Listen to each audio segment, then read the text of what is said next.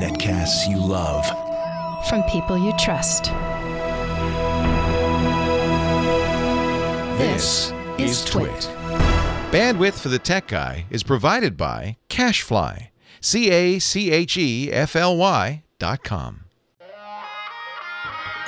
Hi, this is Leo Laporte, and this is my Tech Guy podcast. This show originally aired on the Premiere Networks Sunday, July 17th, 2016. This is episode 1306. Enjoy. The Tech Guy podcast is brought to you by Texture, the mobile app that lets you access the world's most popular magazines anytime, anywhere, using your phone or tablet. For your free trial, visit texture.com/twit. And by Adobe Marketing Cloud, introducing audio white papers for marketing. White papers read aloud to keep you up to date with the latest trends and technologies. Listen today by searching Audio White Papers for Marketing on iTunes, or visit adobe.com for more information.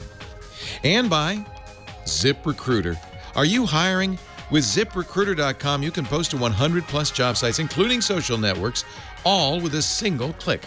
Screen, rate, and hire the right candidates fast. Try ZipRecruiter free at ZipRecruiter.com/TechGuy. Well, hey, how are you today? Leo Laporte here, the Tech Guy. Time to talk about computers, the internet, home theater, digital photography, smartphones, smartwatches, virtual reality, augmented reality, Pokemon Go, and anything else with a chip in it. 8888 Ask Leo. That's my phone number. If you have a question, a comment, a suggestion, something you'd like to get some help with, that's what I'm here for. 8888 Ask Leo. And there's so much, as always, to talk about in the tech world. Sometimes it collides with what's going on in the, I'm going to put this in air quotes, real world, as it has over the last week with so many world events like the coup in Turkey.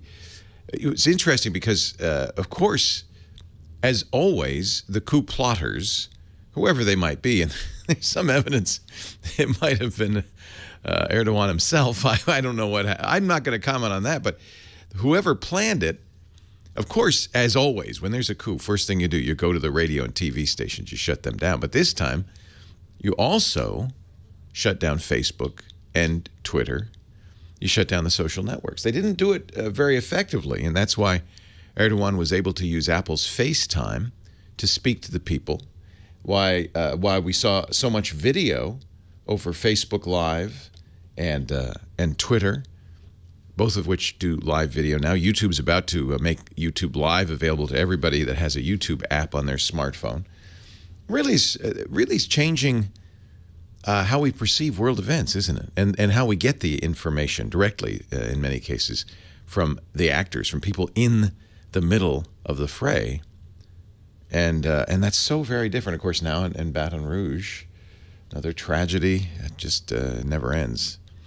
But again, live video from the scene, from not reporters. And, you can tell I'm looking at CNN right now, and they've got the vertical video because somebody's shooting it with their smartphone.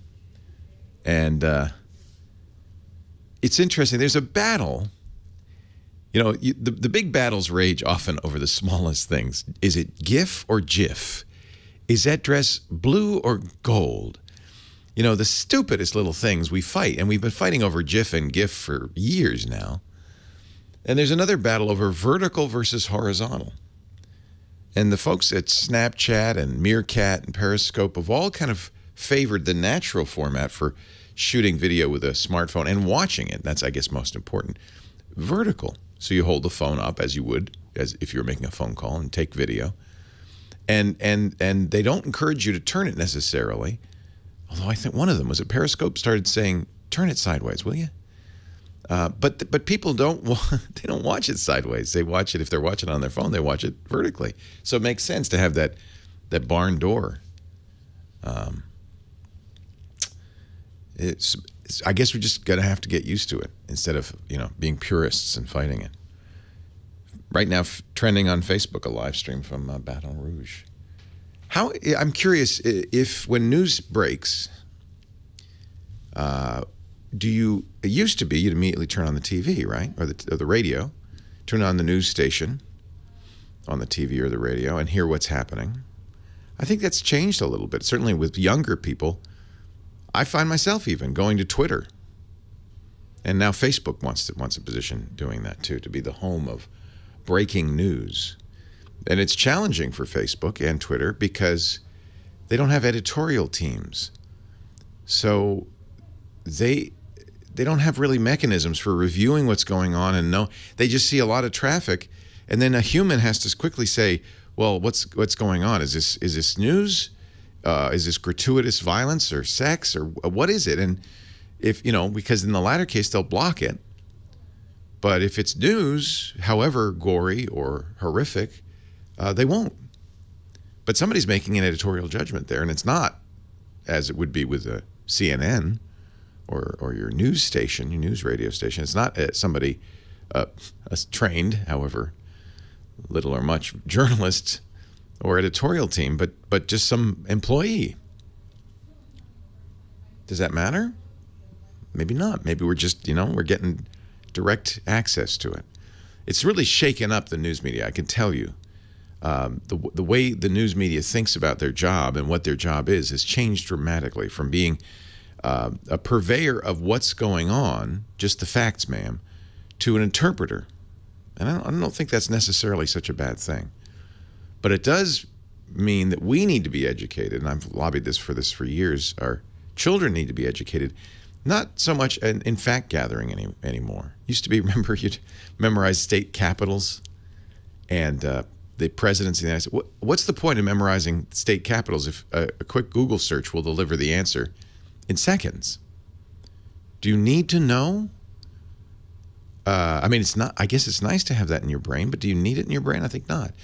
Much more important to teach kids how to figure out whether the source of the information they're getting is valid. That's a big one, isn't it? What the biases are, because they're not necessarily obvious. Whether what you're hearing is factually true or not, and I think we especially need to know whether somebody's got an agenda. And agendas, if you have an agenda in a new media or old, usually is hidden. What's their agenda? What's their hidden agenda? What are they trying to get you to do?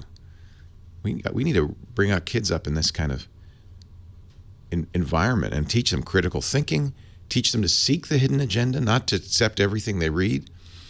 And you see it too. I'll tell you with we have a 13-year-old, and as a younger kid, if it was on the internet, he said, well, I saw it on the internet. And I had to explain. He had some very odd facts at his fingertips. And I said, Michael, where'd you get that one from? Oh, I saw it on YouTube. And then you have the conversation, don't you? Well, that doesn't mean it's real.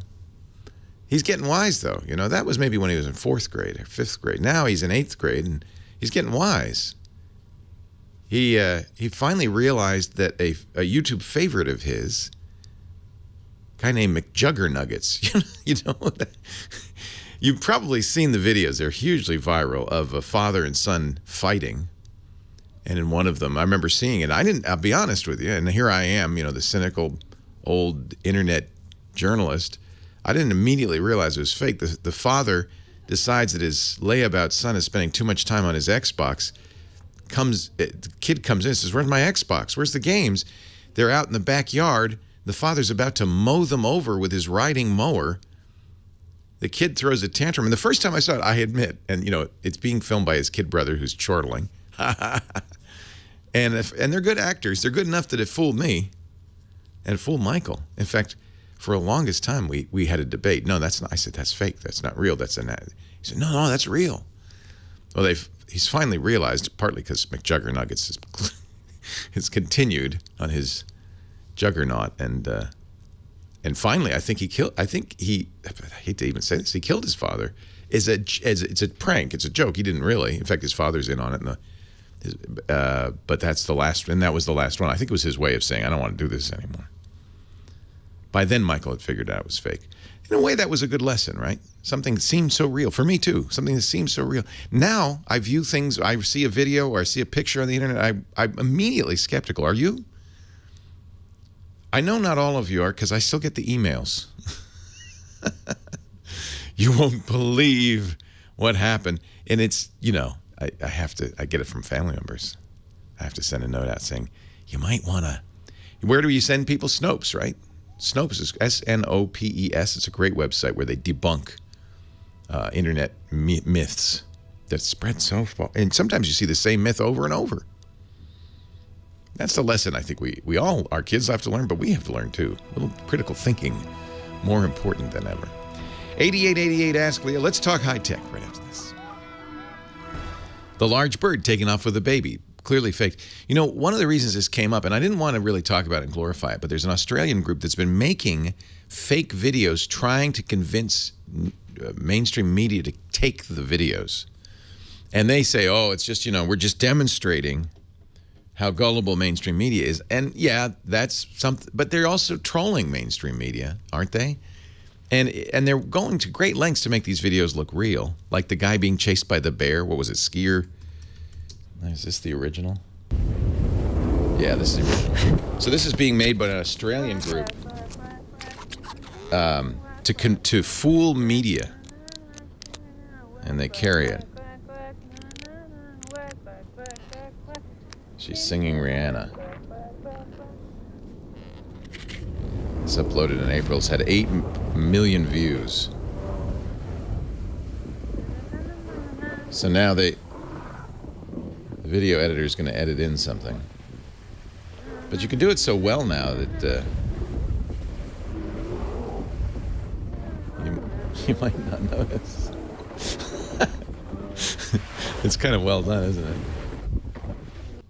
Now, if you saw that and you were the news director at KABC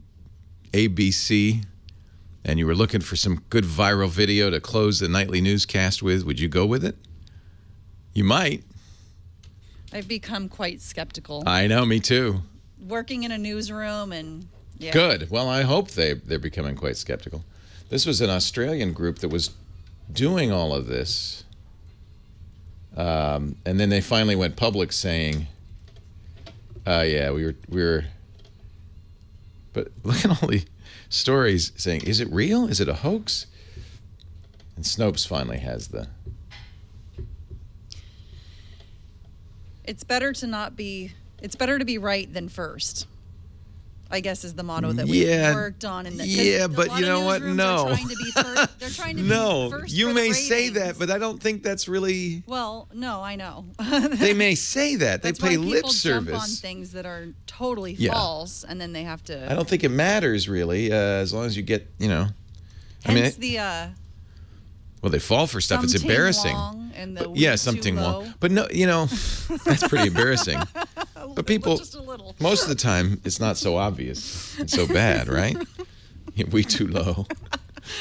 That was terrible. I felt really. Poor Tori Campbell. When you know her? No. I'm not personally. But you feel for her though, because we've all been kind of in that boat. Leo Laporte, the tech guy, 8888. Ask Leo. That's the phone number. We were watching during the break, Kim Schaffer and I were watching the famous, we now know, hoax video of the snowboarder being chased by a bear. And it was well done. I mean, it was subtle, too. They didn't, like, have the bear come up and bite her or anything. It was in the distance.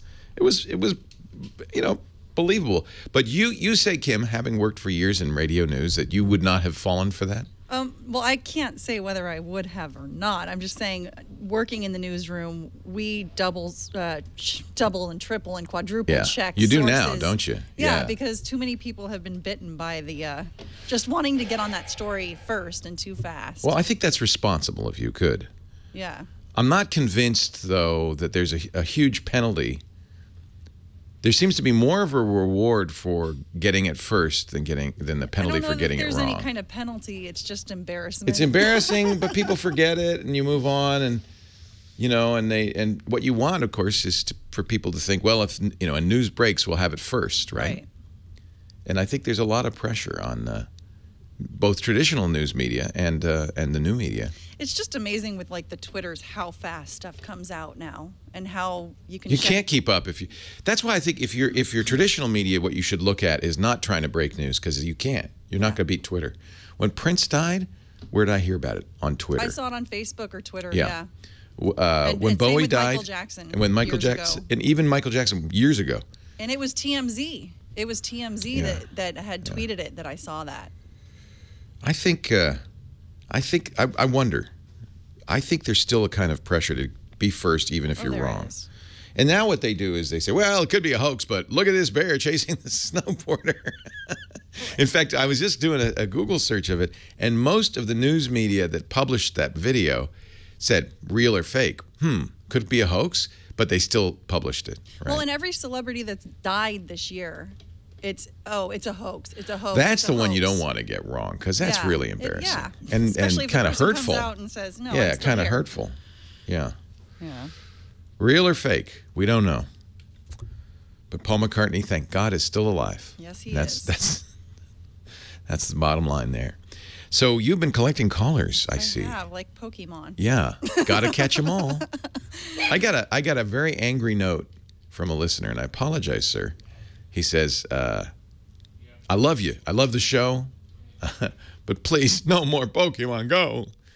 But this happens, of course, when Apple comes out with a new phone, I get the same emails. No more. Let's not talk about this anymore. This is how it is in the news biz, right? The big story, you talk about it. Yeah. Till there's the next big story. And I think you can't deny that Pokemon Go is a story. It's huge. I'm driving in today. Usually I walk. I twisted my ankle playing Pokemon Go. Weren't paying attention to where you were going. Got boo-boos all over me. Actually, the irony of it is I had been playing Pokemon Go, walking briskly into work yesterday, and I said, no, I got to pay attention. Put it away, and then I fell. Just don't fall off the Segway. But I think it was related. I think it was like, well, as I'm putting away the phone not to play Pokemon Go, I'm paying even less attention. I don't know. Anyway, I blame Pokemon Go for my injuries. So I'm driving in because I can't walk today. And everywhere, and it's very distinctive. First of all, people playing the game tend to be in packs, which is, I think, one of the cool things. It's social. And there's a distinctive look where they're kind of carrying their phone out in front of them. And first just waiting for a Pokemon to show up, and then that typical vertical flick, and they stop to do that, and then they go on. And it's very distinctive. If you're in New York, did you see the video in Central Park? I did not. A couple of nights ago, you could find it on YouTube. A couple of nights ago, apparently, there's all kinds, there's hundreds of Pokemon. It's one of the rarer ones. Somebody in Central Park, somebody shouts, whatever, here's a Venonat! Over here, and throngs, hundreds of people. The video shows a guy jumping out of his car in the street, stops the car, jumps out, and runs chasing hundreds of people chasing this rare Pokemon. And you tell me that that's not a news story? That's not a phenomenon? I don't know if it's good or bad. I think personally it's good because people are walking, they're talking, they're out at night. It's like it used to be. Remember the old days? People go out at night, talk, walk, the promenade. It's kind of like that again. Admittedly, we're staring at our phones more, but you got to take what you can get. Let's take a caller. You've been preparing them. Yes, and Jacob in Arkansas is a gamer and wants to play a game with his friend. It's not Pokemon Go, thank God. Social gaming is very big. Hi, Jacob. Leo Laporte, the tech guy. Hi, Leo. Oh, Jacob. Nice to talk to you. How old are you, Jacob? 11. And what game do you want to play with your buddy? Ark Survival Evolved. Oh, Evolve. Yeah, that's kind of cool. That's where you're in a world with dinosaurs. Yes. Right? Yeah, and then you kind of it's an open world. You're wandering around, and then you try to tame one, right? And evolve them. It's a little bit like Pokemon Go with dinosaurs. In a much more rich and vivid game. Is it a multiplayer? It is, isn't it? Yes. You can join people's server, or you can create your own and people can join yours.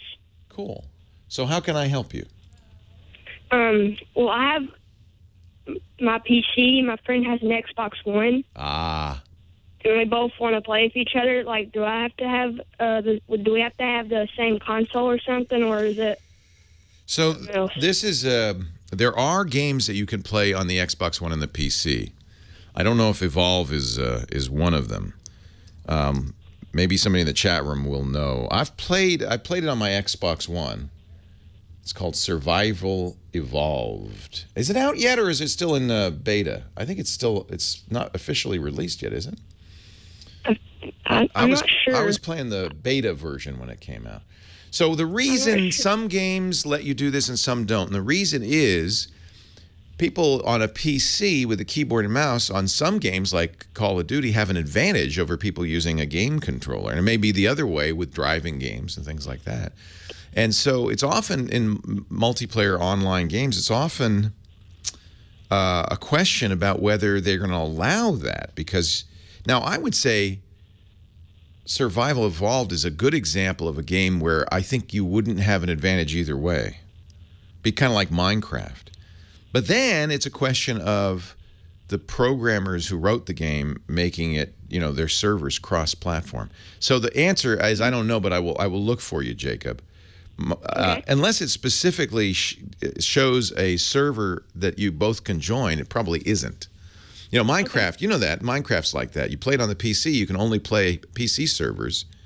And you play it on the Xbox, you have to join the Realm servers, and you can't be both. You can't be both. You can only be one or the other. By the way, Microsoft wants to change that. They're going to make Minecraft completely cross-platform, and most Xbox games eventually will be. That's kind of controversial, actually. Some people were mad about that. But I like the idea that it doesn't matter if you're playing on PC or Xbox. Looks like you... I don't know. I'm going to have to do some research for you, Jacob, and see if I can find out. Keep listening, okay? We'll come back after the break, and I'll find out. My chat room... The fabulous chat room is working on it. If you want to be in the chat room, go to our website, techguylabs.com, and the address and the information is there. Can we play together? Leo Laporte, the tech guy. Our show today brought to you by my good friends at Texture. I kind of feel like they're my friends because I use the Texture app on vacation. I love magazines. Who doesn't love magazines? Texture is basically, the easiest way to describe it is Netflix for magazines. If you go to Texture, texture.com/twit, you can get a free trial and kind of see for yourself. On your phone, on your tablet, the idea is Texture lets you read your favorite magazines for one low monthly fee. So you can, just like you binge on movies with Netflix, you can binge on magazines with Texture. National Geographic and Wired, Rolling Stone and Esquire, Sports Illustrated. The complete magazine, by the way, on the newsstand, every page, plus bonus content you can't put in a magazine, like video, plus back issues. So you favorite the magazines you want. You get on an airplane; they're already downloaded. It's just awesome. If you want to branch out and try other magazines, they have dozens and dozens.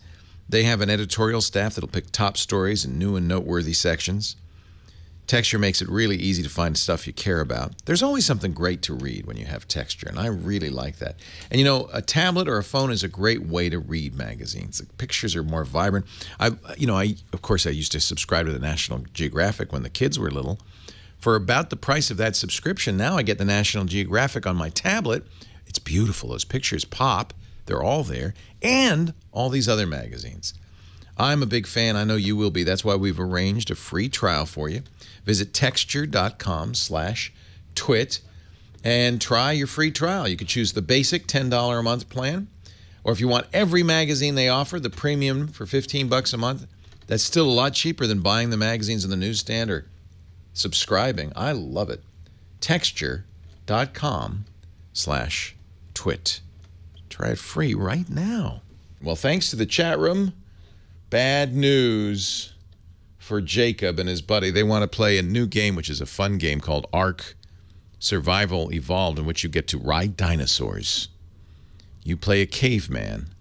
It's what we call an MMORPG, a massively multiplayer online role-playing game, or MMORPG.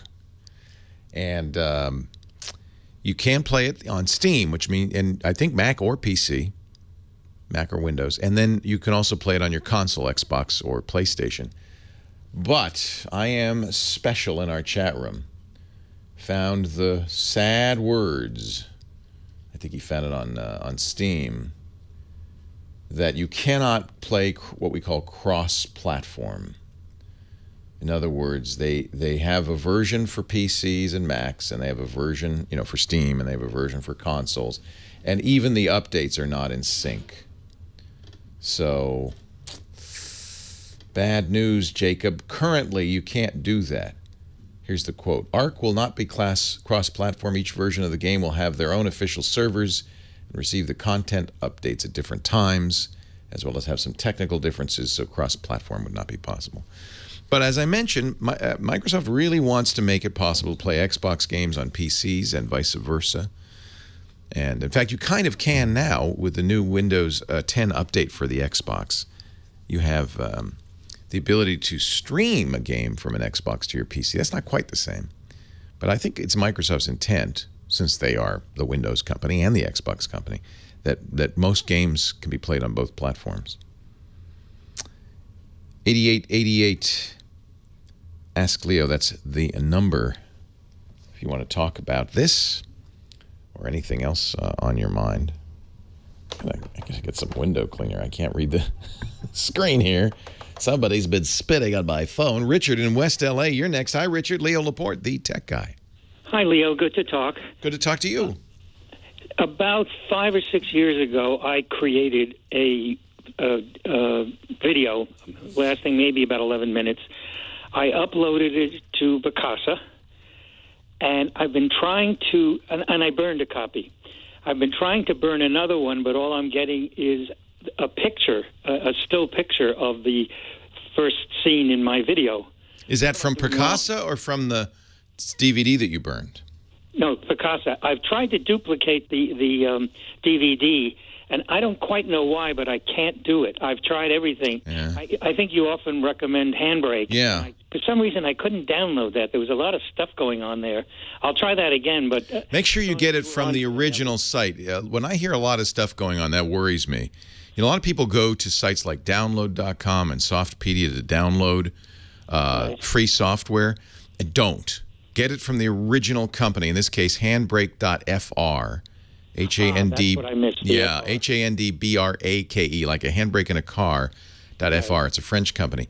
Because what happens if you go to these download sites, it does look like there's a lot of other stuff going on, including their own download wrapper, which often installs adware on your system prior to installing the program you wanted.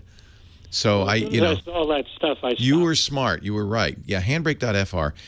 What that does is you put the DVD in. Is it a DVD you could look at in a DVD player? Yes. Like any DVD. So that's a true DVD as opposed to a data disc. You can burn CDs and DVDs as just like a hard drive with files on it. That's right. What we call a data disc. But you made a video disc that could be played on any DVD player. Right. Handbrake I hadn't seen it in a while. I tried it out last night and it worked fine in my player. Okay, as long as you can still use it. Sometimes, by the way, people assume that DVDs and CDs last forever. They don't. They can corrode, believe it or not. The metal substrate can corrode, and they can be unreadable in a matter of a few years. So an old DVD may be unreadable, but if you were able to play it in your player, Handbrake will be able to rip it. And probably a better choice than Picasa. You remember what happened is that Google bought this company, Picasa, wonderful company. They made a very nice photo organization and kind of simple editing program. They bought it. They started giving it away. Kudos to Google. And they created a web interface called Picasa Web. And then when the Google Plus frenzy occurred at the company, they decided to kill it and kind of incorporate it into Google Plus and Google Photos. So in theory, all of your content should still be available at photos.google.com. Have you looked? No, haven't tried that. So in theory, I think it just automatically transferred your Picasa Web stuff over. So there's another place to look. It might still be there. If it's Go ahead. I'm sorry. If it's a video, it should show up as a video. You can store videos there. When I've tried to play it on Picasa, it works fine. Good. Click on it and it works fine. Good. Well, now if you're playing it, you have that ability to send it through Gmail. If you're playing it locally on Picasa, that means it's on your hard drive.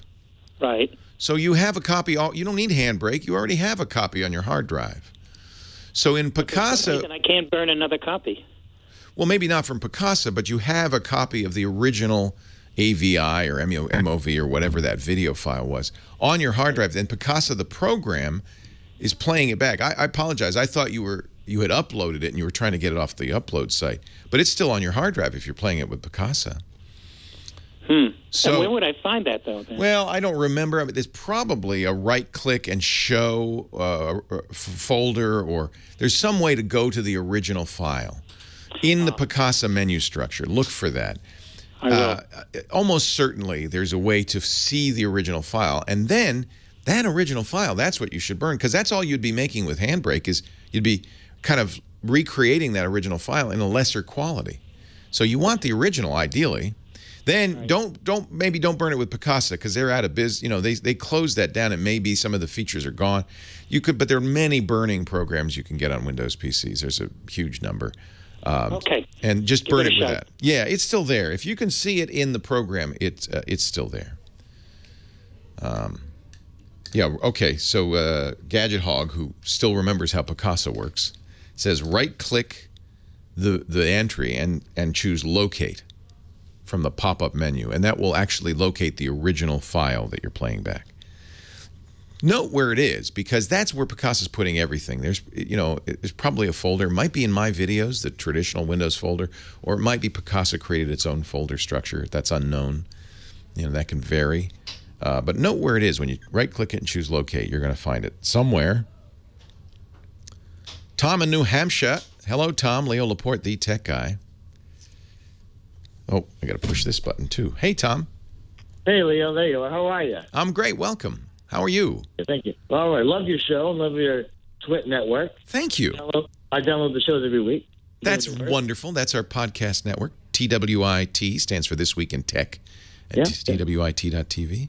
What can I do for you? Well, I just got on Amazon Prime Day this week, the tap. I won't say the regular word. I don't want to trigger everybody's speakers.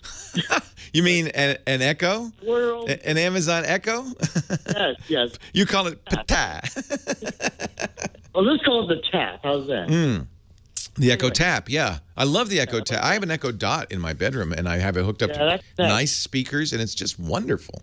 Yeah, it went on sale. I had saved almost enough money for it, and then it went on sale. I'm like, oh, okay, I'll get the tap now. It was Prime Day, right? They had a deal. Yeah, right. It was 30% off. Wow, good deal. Anyway. They really should be selling that for less, because it's just an amazing portal to buying all sorts of stuff from Amazon. Yes, it is. You can tell it. You know, I'm brushing my teeth, and I run out of toothpaste, and I go, Echo, buy some toothpaste. And it'll go, okay, I see this toothpaste. Would you like that? Yeah, buy that. And then it's amazing. It's like a personal assistant in my bedroom. Hey, let's take a break. We got to take a break because, well, that's life. Commercials, you know. Somebody's got to pay the bills here. But when we come back, let's talk a little more about the... so anything that you say about the Amazon Tap applies to the Dot and the Echo as well. Right, They're all the same family. We're going to ask about the skills. Okay, we'll talk about skills when we come back. Leo Laporte, the tech guy.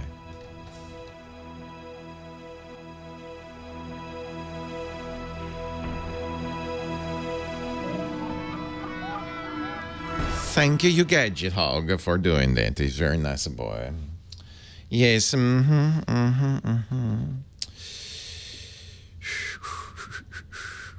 Yeah, imagine, what do they say? There's like millions of people on these things. It's kind of cool.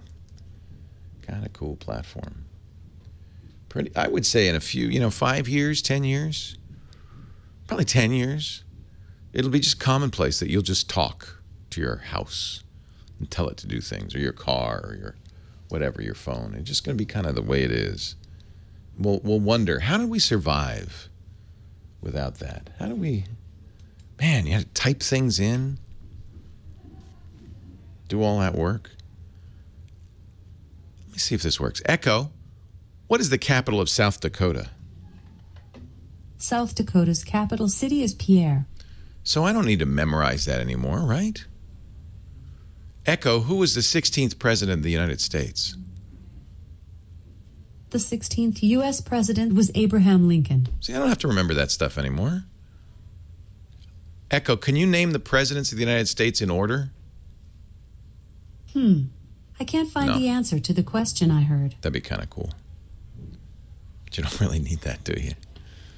It's, there's other reasons to do that. It's good for kids to do memorization and Stuff like that.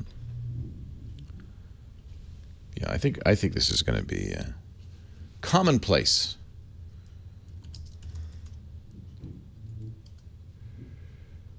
Okay.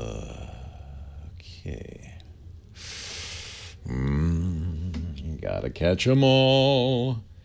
Echo, what is the square root of 64? The square root of 64 is 8. Echo, what is the square root of -1? The square root of -1 is I. Wow. It even does the irrational numbers. I'm sorry, imaginary numbers. Sorry, John, thank you. Echo, what is the square root of pi? The square root of pi is roughly 1.77245539. Echo, what is pi? The number pi is a mathematical constant, the ratio of a circle's circumference to its diameter, commonly approximated as 3.14159. Echo, can you tell me pi to 25 digits? Probably not. No. I can't find the answer to the question I heard. That'd be kind of fun. Echo, when does Star Trek come out? The movie Star Trek 11 was released in 2009. No, that's not the one I'm talking about. Echo, when does the new Star Trek movie come out? Sorry, I didn't understand the question I heard. She's only half smart, right? Echo, what is 17 divided by 0? 17 divided by 0 is undefined. See? She's good at math. What is the name of the movie? I don't even know. See, in theory, you shouldn't have to know that, right?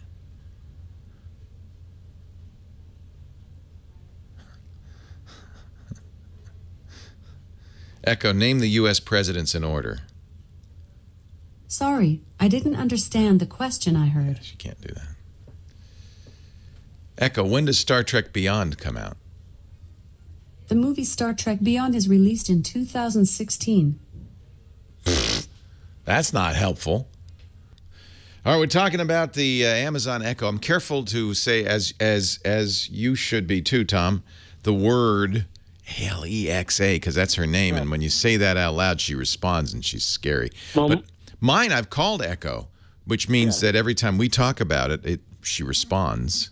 Yeah, mine won't do that because it's just a tap. It's only the button you have to press. Ah, So yeah, that's right. The tap, you actually have to press the button. That's right, yeah. Right. So you want to know about skills. I heard you playing with Austin. Yeah, that was funny. Yeah. Presents and stuff. I was saying at the beginning of the show, you don't really need to know the presidents in order anymore or the state capitals. You can just ask. You can Google anything. You can Google anything, or you can ask Echo, and she knows. Echo, who is the 12th president of the United States? I don't even know that one. I can't find the answer to the question. I was asking too many things. Yeah, I think you Echo, who was the 12th president of the United States? The 12th U.S. president was Zachary Taylor. I didn't know that.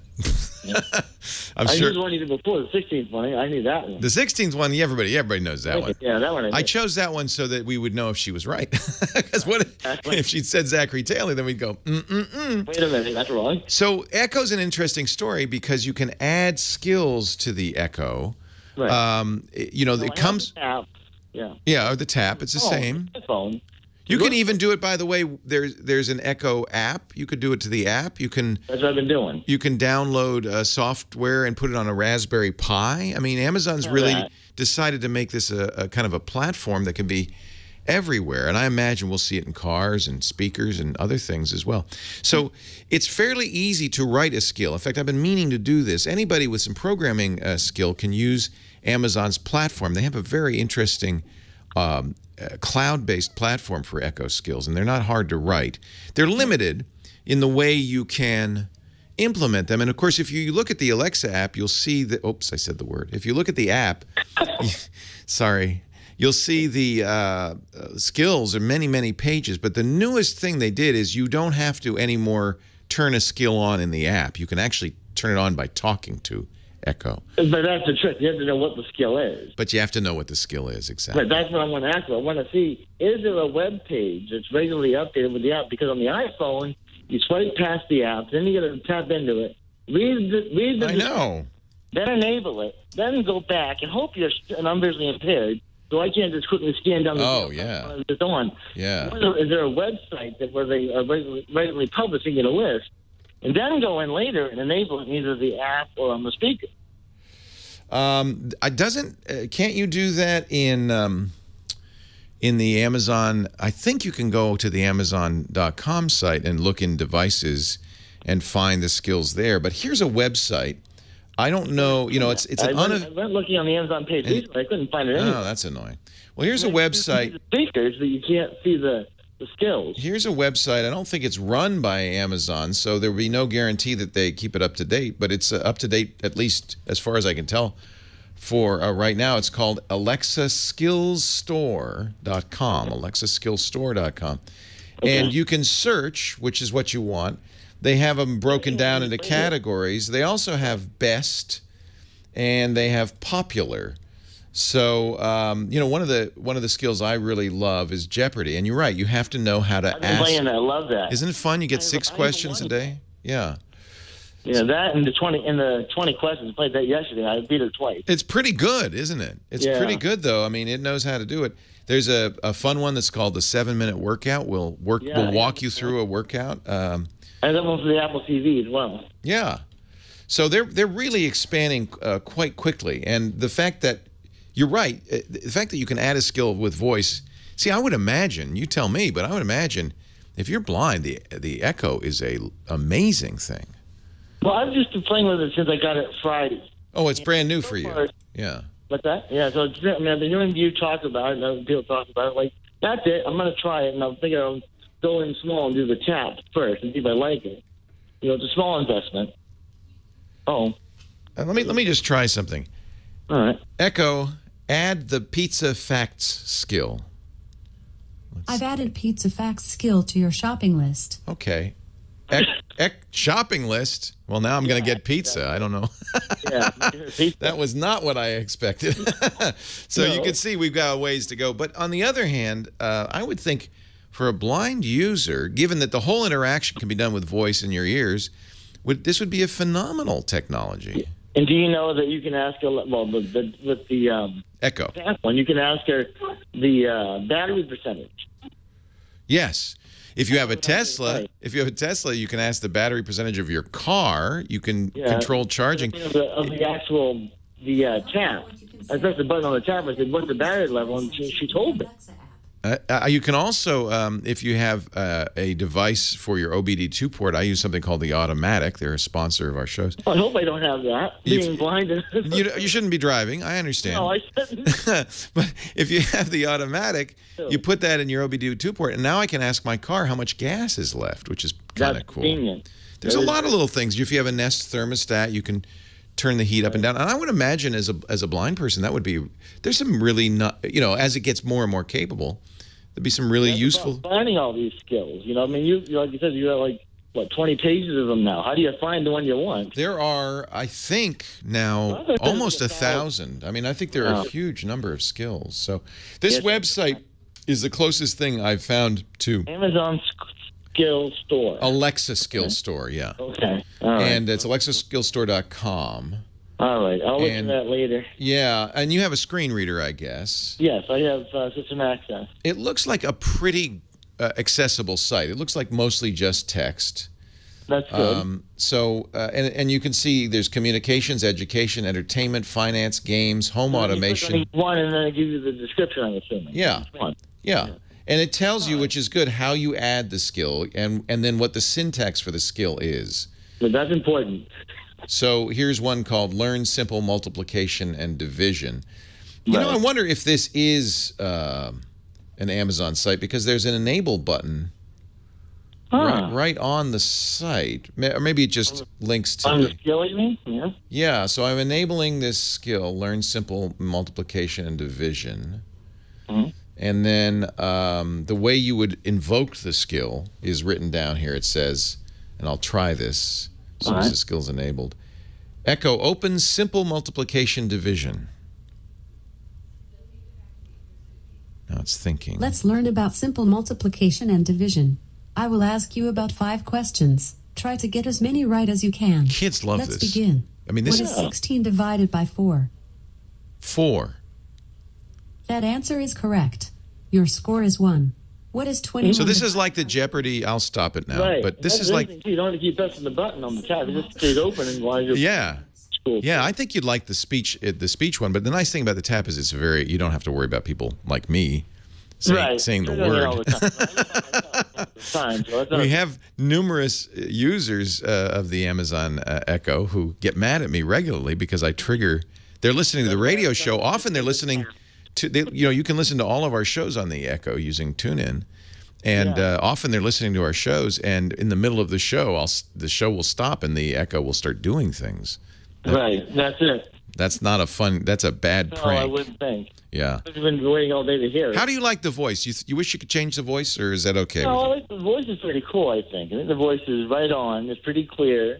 It's very good for a synthesized voice, don't you? Yeah, I think it's very. I wonder where they got it. I don't know if any other one that sound anything close to that. I just noticed on my Android device the Google Maps voice has become much better as well. Oh, yeah, I've heard that, but I'm an iPhone user, so I don't care about that. Yeah, well, I bet Google Maps on the iPhone would also sound better. I don't think it uses Siri's voice. I think that I mentioned this during the break. I think we're close. I think within the next decade, the idea of just talking to your house or your office will become commonplace, and we'll just get used to, that's how we operate. For not everything, you'll still type to write things and do Facebook. Or dictation, like with the iPhone. My wife and I, we both use dictation a lot on our iPhone. I love that. We're both terrible typers, and she has cerebral palsy. I have cerebral palsy, and it's just hard to type on these little screens. Well, even if I have a hard, even if everybody has a hard time. Those screens are tiny, and I have giant fingers. Well, they're not tiny, but. Tiny enough. They're small. The keys are smaller than my fingers. Hey, it's nice talking to you. Thank you, Tom.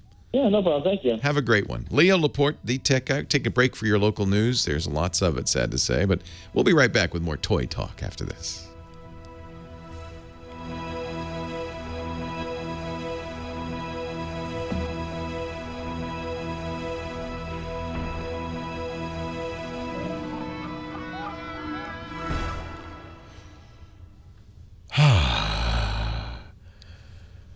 What is Echo, what is the equation to determine the air volume in a subwoofer enclosure? She's not going to know that. I can't find the answer She's to the question I heard. not going to know that. What are you, nuts? It sounds like Echo doesn't know about Google. Echo needs to know about Google. Easy answer. Yeah. Google Incorporated, the internet technology business. See? She does. That's all she knows. Echo, do you know about the NSA? The National Security Agency, NSA, the military intelligence agency governed by the United States Department of Defense. Mm-hmm. Echo, is the NSA listening? Nice. Wah, wah. Wah, wah. That's really her. Wah, wah. That's her no comment. She cannot comment. That is She's a no. not at liberty to discuss. That is such a no matters. comment. Because otherwise she'd say, I don't know what you're talking about. That would be a more sassy answer. I'd like that.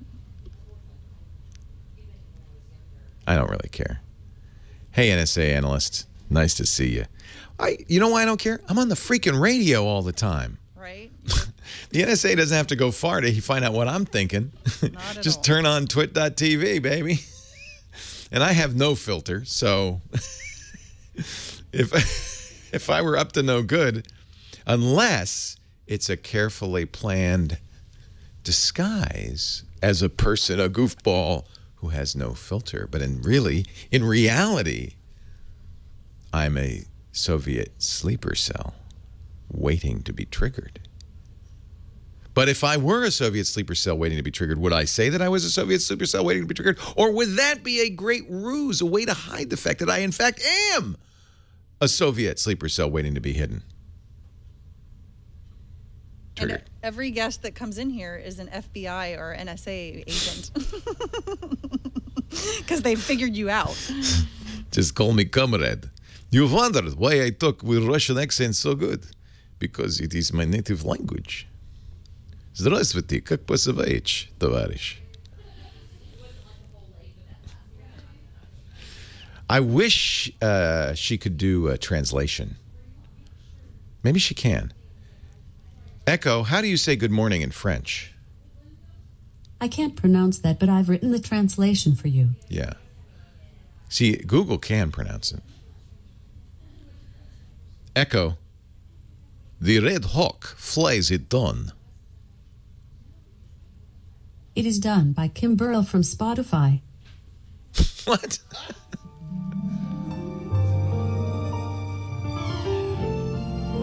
We have triggered thermonuclear war. These last sounds you hear will be slushy music from Spotify. Oh Lord, I need. This is nice. Oh Lord, I need. Echo, stop. Echo, what is a copyright violation? Sorry, I don't know the answer to I your know question. you don't, obviously. Echo, up, up, down, down, left, right, BA, start. Super Alexa mode activated. Starting reactors online.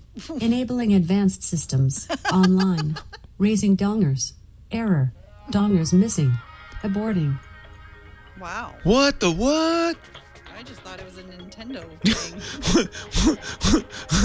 thing. What is a donger? I've heard of a dongle. Echo, what is a donger?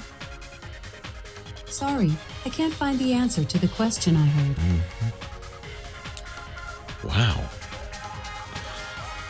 Well, hey, how are you today? Leo Laporte here, the tech guy. Time to talk computers, the internet, home theater, digital photography, smartphones, smart watches, virtual reality headgear, augmented reality, Pokemon Go, anything on your mind. If it has a chip in it, if it's about technology, I like to talk about it. 8888 Ask Leo.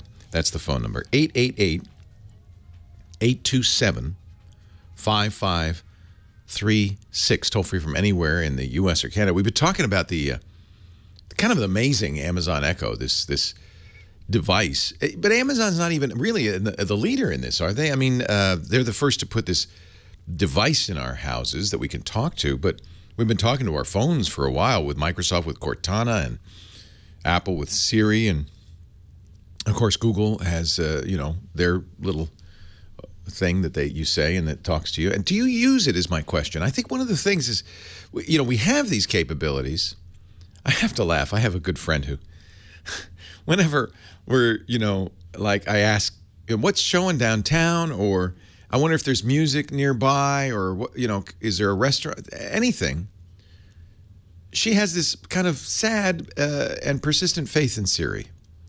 And so she'll ask her, and it's hard for me not to laugh because it's invariably useless, wrong, and so after a while, most people would just go, well, I'm not going to ask that anymore. Eventually that happens with all of these because none of them are perfect, and all you have to do is get a few useless answers before you kind of go, okay, I'm not going to ask anymore. Or do you? I'm curious if there's anybody out there who uses these voice recognition technologies regularly. There's some cool things, I mean, Google has a translate program that allows you to have real-time audio conversations with people in different languages. It's kind of amazing. I mean, if 30 years ago you'd say, well, look at this. I have this little pocket device. I speak in English, and it comes out in French, and then the French person speaks in French, and it comes out in English, and we can have a conversation in very close to real time. It's very fast. That would be science fiction. It is science fiction. And we just get used to it. Oh, yeah, I can do that. Skype has that capability now, too. Microsoft's put that into Skype where you could have kind of instantaneous real-time translation. What's interesting, I mean, if you haven't used that recently, at first it was pretty bad. It was almost laughably, the translations were almost laughably bad. They've gotten much better. And I've had conversations in Chinese, for instance, and in French, and I've asked the person I'm talking to, is that pretty idiomatic? Does it sound like, kind of robotic? In the past, you could understand it, but it wasn't how a normal person would talk. It's become more and more natural and idiomatic over time. That's pretty impressive. Pretty amazing. Douglas Adams in his Hitchhiker's Guide to the Galaxy, wonderful comedy science fiction novel series. Actually, it was a radio show first, then a novel, then a movie. Invented something called the Babelfish, which is a weird live fish that you would put in your ear. And then it would do exactly this. It would do simultaneous translation so you could understand any language. We have it. It's called Google Translate. You can even aim the Translate app at a sign, turn on the camera, aim it at the sign, and it'll translate a sign into a new language. I've used that in Germany. It was amazing. It's kind of an incredible thing we have in our pockets, and yet we just kind of, take it for granted. Yeah, man, I got that. I don't use it that much, It's not that. I don't really need it that much. I just like, if I say it louder, they understand. Chris, Miami, Florida. You're next. Hi, Leo Laporte, the tech guy. Hi, Chris. Hey, hang on a minute, Leo. Come on over to the phone, Chris. I want to get you off. Yeah, I'm off. I'm here. Hey, how are you? I'm always good when I give you a call. You are such a happy person. I am. Well, you got to be, right? I mean, what's the point of being miserable? You might as well just dig a hole and get it over with. Okay. I think I just saw Inside Out, the Pixar movie. There's a place for sadness in life. Well, yeah. I mean, there are times if someone unfortunately passes on or loses a job. There are times, but I try to be upbeat 95 to 100% Why not? of the time. Why not? Enjoy it. There's enough to sadden us. Hey, now let me ask you, because are you in Miami proper, in the city? No, I'm actually I'm outside. I'm on 79th Street in Biscayne. I'm in a little city called North Bay Village. We're an island community between Miami and North Bay and Miami Beach. Do you see, and there's probably a lot of older people there, do you see people playing Pokemon Go in your neighborhood? I see them everywhere. In fact, I was doing it for a while, and it made me nuts, so I gave up for a while. Yeah. Our friend, Father Robert Balasaire, the digital Jesuit, had to give up the predecessor to this, Ingress, because he became addicted. He walked many, many miles playing that game, and he hasn't started Pokemon Go. He says, I know I'll become addicted again to it. I guess you do see people kind of compulsively playing it. Oh, all the time. Yeah. And like you said, they always go in groups. Isn't that weird? But I don't mind that because at least they're social. They're talking. Yeah. It's a big step. It's a big step up from sitting in your boxer shorts playing Grand Theft Auto all night. I don't know what that's like. No, I do. Sad to say, I do. What can I do for you, Chris?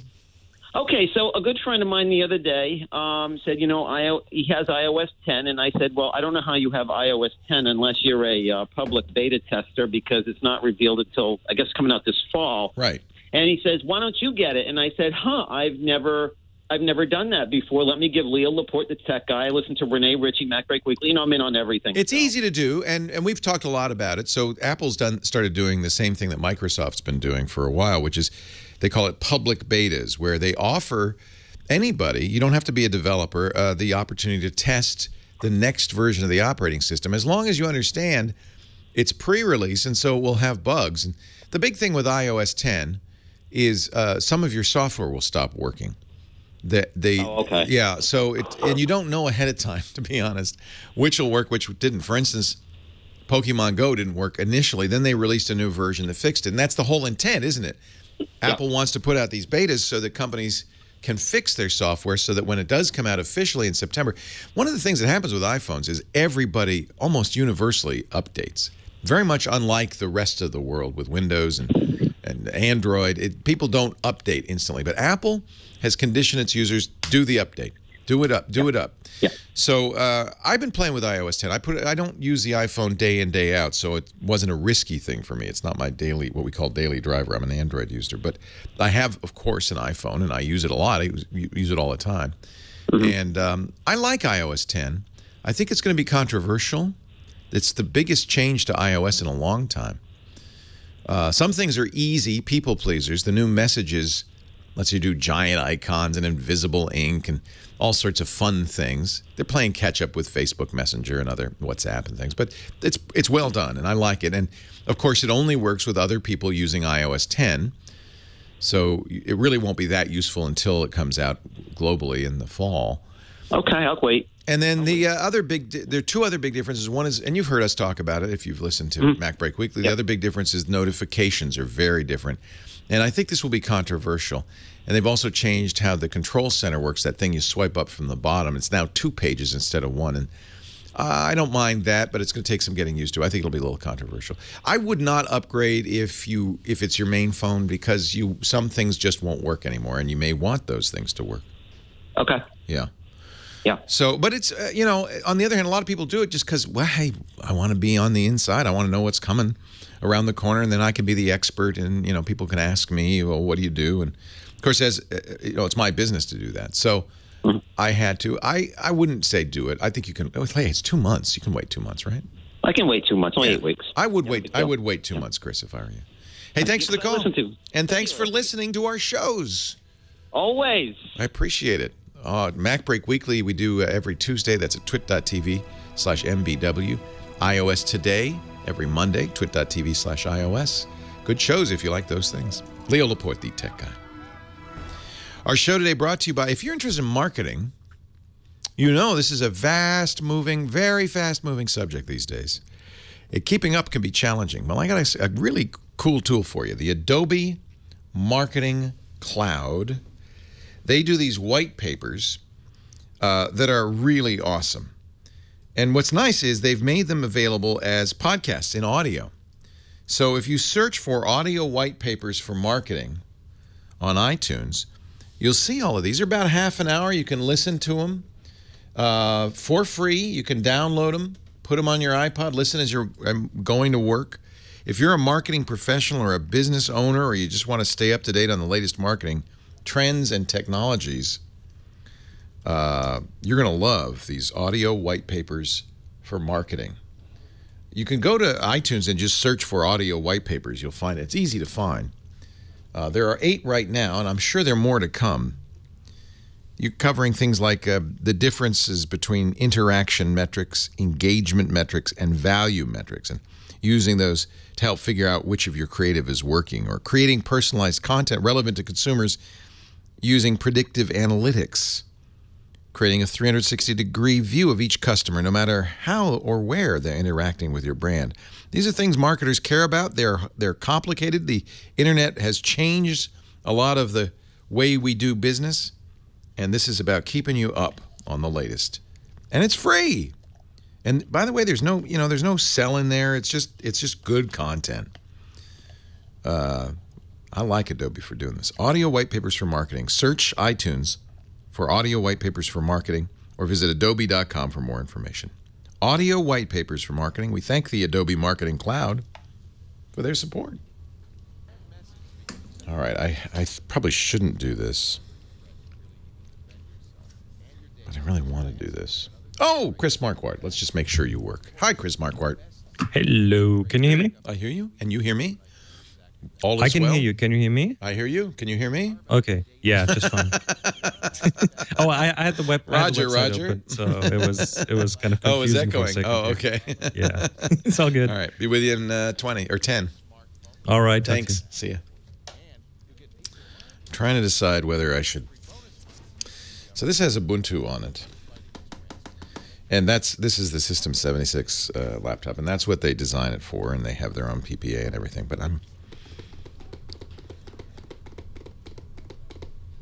I use GNOME 3, and I don't think Ubuntu is the best OS for GNOME 3. They don't keep it up to date as much. Oh yeah, you still have Systemd, baby. I think you had it in 1404, didn't you, Archandra? Well, you'd have it in 1604. I'm thinking of putting instead of Ubuntu, putting Antergos, which is a kind of nice Arch. I wonder if I could put BSD on here. I think I could. The problem with this is it's a 980M. I think BSD supports it. And Yeah, well, this is all Pulse Audio, System D. I think driver support's going to be a problem, and it's for one thing, it's the new kernel, the newest kernel. Was that 4.6? And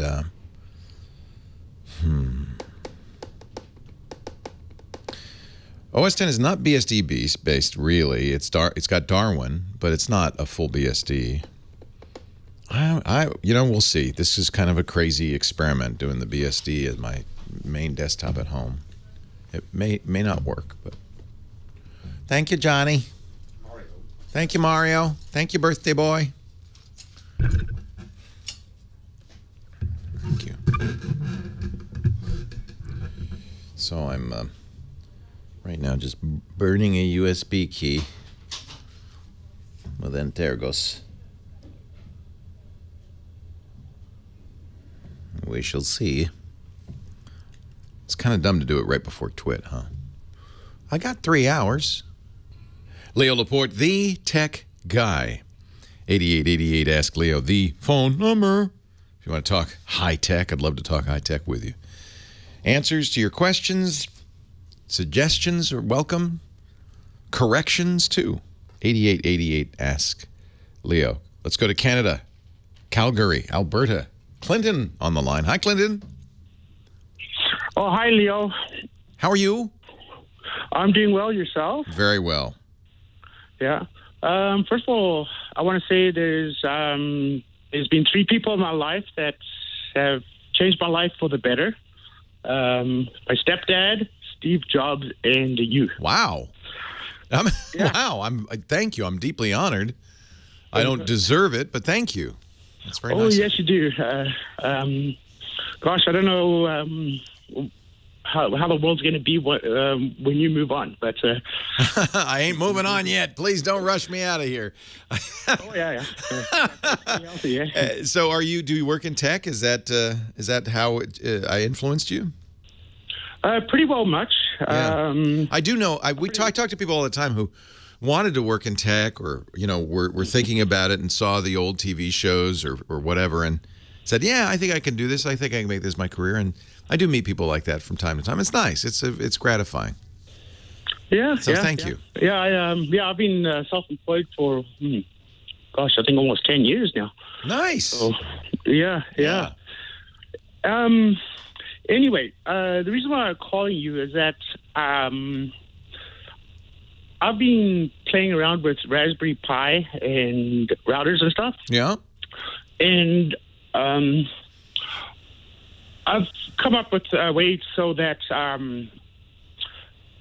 anyway, this goes back to you once did a show on know-how on how to get free HDMI TV or free high-definition TV. Uh-huh. Anyway, ever since I saw that show, I was kind of in awe about it, and I've been playing around with antennas and stuff for a long time now. And what I've done is that I have a minivan, right? Uh-huh. And in the minivan, it has a DVD player, and it has HDMI ports too, so you can plug in like games and stuff. Uh-huh. So I ended up buying this ATSC converter and an $8 antenna off Amazon. And so you're getting over-the-air. ATSC is the unencrypted over-the-air broadcasts, and I guess in Canada there's still a few of those, thank goodness. Mm-hmm. So you got the antenna and you got a receiver. Now what do you want to do, a media center? Well, basically, and I've just plugged it into my my minivan, and it works wonderful. Like there's 6 channels that broadcast in HD TV. Nice. And no matter where I go, anywhere in the city of Calgary, I always get them. That's great. Don't watch while you're driving. Well, no, you can't. Here's the thing, though, right? Is when the vehicle moves, right? You lose the signal. I guess so. Well, really? Yeah. All right. Okay. But as soon as the car is parked or whatever, it's good. They'll all come back. So you want to use? You're saying your Raspberry Pi as a media center? Is that kind of your idea here? Yeah. That's where it comes in. Basically, it's not necessarily Raspberry Pi, but other devices, right? By the way, the Raspberry Pi makes a pretty decent media center. It's not It's just a $35 computer, as you know, but I'm telling everybody else, that has pretty good capabilities, including HDMI, high-def video out. So you can connect it directly to a TV. It doesn't have a video capture device, so you'd have to figure out some way to get video capture in there. And you'd probably want to run OSMC, the Open Source Media Center, which is designed for Raspberry Pi. And you can actually run that as your operating system. Father Robert demonstrated that yesterday on our new Screensavers episode. And it really is a nice, really great experience based on the old Xbox Media Center. Yeah. So there are certainly easy ways to do that. The issue, of course, is the video capture device, because there's no way to do that. But there are, if you do a search, you'll find lots of how-tos. It'll let you walk through it and put everything. Yeah, exactly. Yeah. My question is though, could I load up the Raspberry Pis with all that software? Yeah. And then resell it? Sure. Be breaking laws? Or, no, not at all. No, not at all. So the Raspberry Pi, of course, you can resell because it's hardware, and you can sell it, resell it. Yeah. There's no limit on that. What about the software that comes with it? And then that's the beauty of open source software. You're more than welcome to do anything you want with it, including customize it and resell it. In fact, that's the business model in many respects for open source software. Open source software often is free. Operating systems like Linux and various open source programs like the OSMC, the Open Source Media Center, are free. The way companies, the incentive, or Ubuntu, the incentive for companies to do this is that they can make money selling services or selling integration or repackaging it. So it's absolutely fine and legal to make a media center using a Raspberry Pi. And once you've figured out all the details for yourself, that's exactly, there are people who say, well, no, I'm going to do it myself because I can go online, follow the steps and do all that. And then there are people who say, hey, I just want to, I just want to buy something ready-made. And that's completely not only legal, but that's the whole point, if you ask me, of open source software. Generally speaking, you want to put license information on somewhere. You might want to print out the license for OSMC if that's what you use, and give, if you're doing a manual, a paper manual, give that to people with it. But it's not required because the license is built into the software as well. Yeah, highly recommend it. And it's a fun project. Nice way to make money. You could drive around in your van selling media centers out of the back. 8880, nice to hear from you. Glad you're listening in Calgary. 8888 Ask Leo, that's the phone number. Our show today brought to you by Carbonite Online Backup, a great solution for anybody who's using a Mac or a PC. You know you have to have backup. I hope I'm not telling you something new. Backup is the only way to get your data back if disaster strikes, a fire, a flood, you accidentally throw stuff away. That happens more often than not. Or the real disaster these days, ransomware. You get an email. About 95% of all phishing emails these days are ransomware. You get an email that says, here's your statement from last month from the bank, or, a variety of things. You say, oh, yeah, you double click it. Don't ever, but you do. Open up that attachment, and now you get a message that says, hey, hi, how you doing? We just encrypted all the data on your hard drive. You want that back? You'll be sending us $300.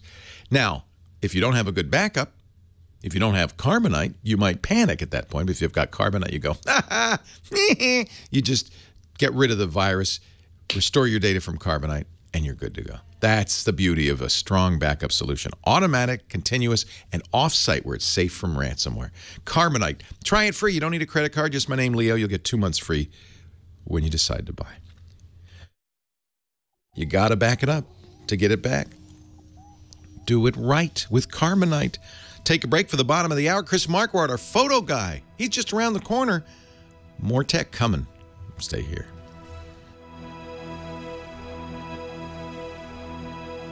I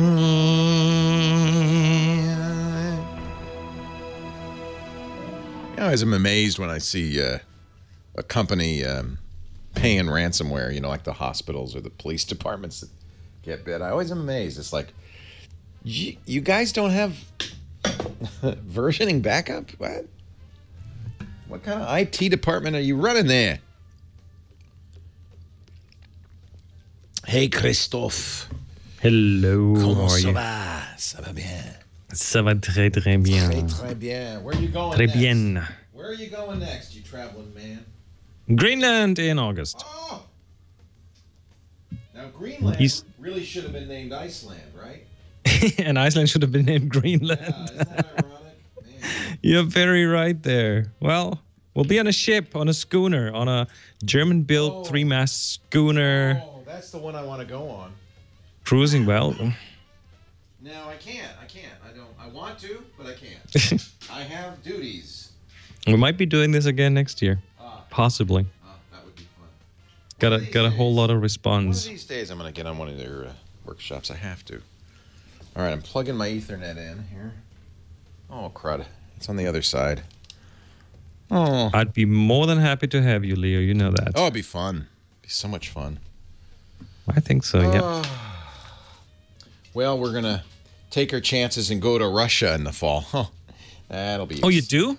Yeah, it's 3 days in St. Petersburg as part of this cruise. Ooh, that's right. Fun. Well, we'll be in Siberia again in February. Wouldn't that be cool? Baikal, Lake Baikal. Yeah, those are beautiful pictures. So you're going to do that one again? We'll do that one again. Nice. Yes. It's been so, yeah, it blew my mind.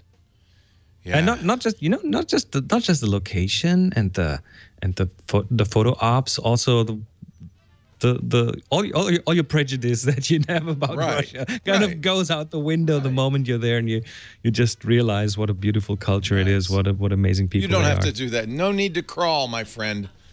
No need to crawl. You can just walk right in front of the camera. People do that, and I go, "That's all. You don't need to crawl." No, it was, yeah. I am a little nervous. I've been to St. Petersburg before. I went with Henry in, I want to say 2007, something like that. But I'm a Why little nervous? Well, I don't know. Things are the world situation. Oh, come on. It's unstable. No, there's nothing to fear. That's must be an American thing. What? Russia's bad. Germans don't mind. They're going to travel. They don't care. They're going everywhere. I need a visa to go to Russia. It's the same ordeal that you have to go through. Oh, you know what? I better check. I bet I do need a visa. Well, it might be the tour operator or someone might be taking care of that for you. But think about that. I forgot. I needed an invitation from the tour operator, and then I had to go through. Well, you can go through a service and pay for someone doing the paperwork for you, and that's what I would do actually. Yeah. Not a big deal. Yeah, Just has to be done in time. I got to do that. I do have to do that. But yeah, there's nothing intimidating about it whatsoever. It was really good. And the food, oh my God. Really? The Russians like their blini. Love the blini. Got to love the blini. I like the borscht.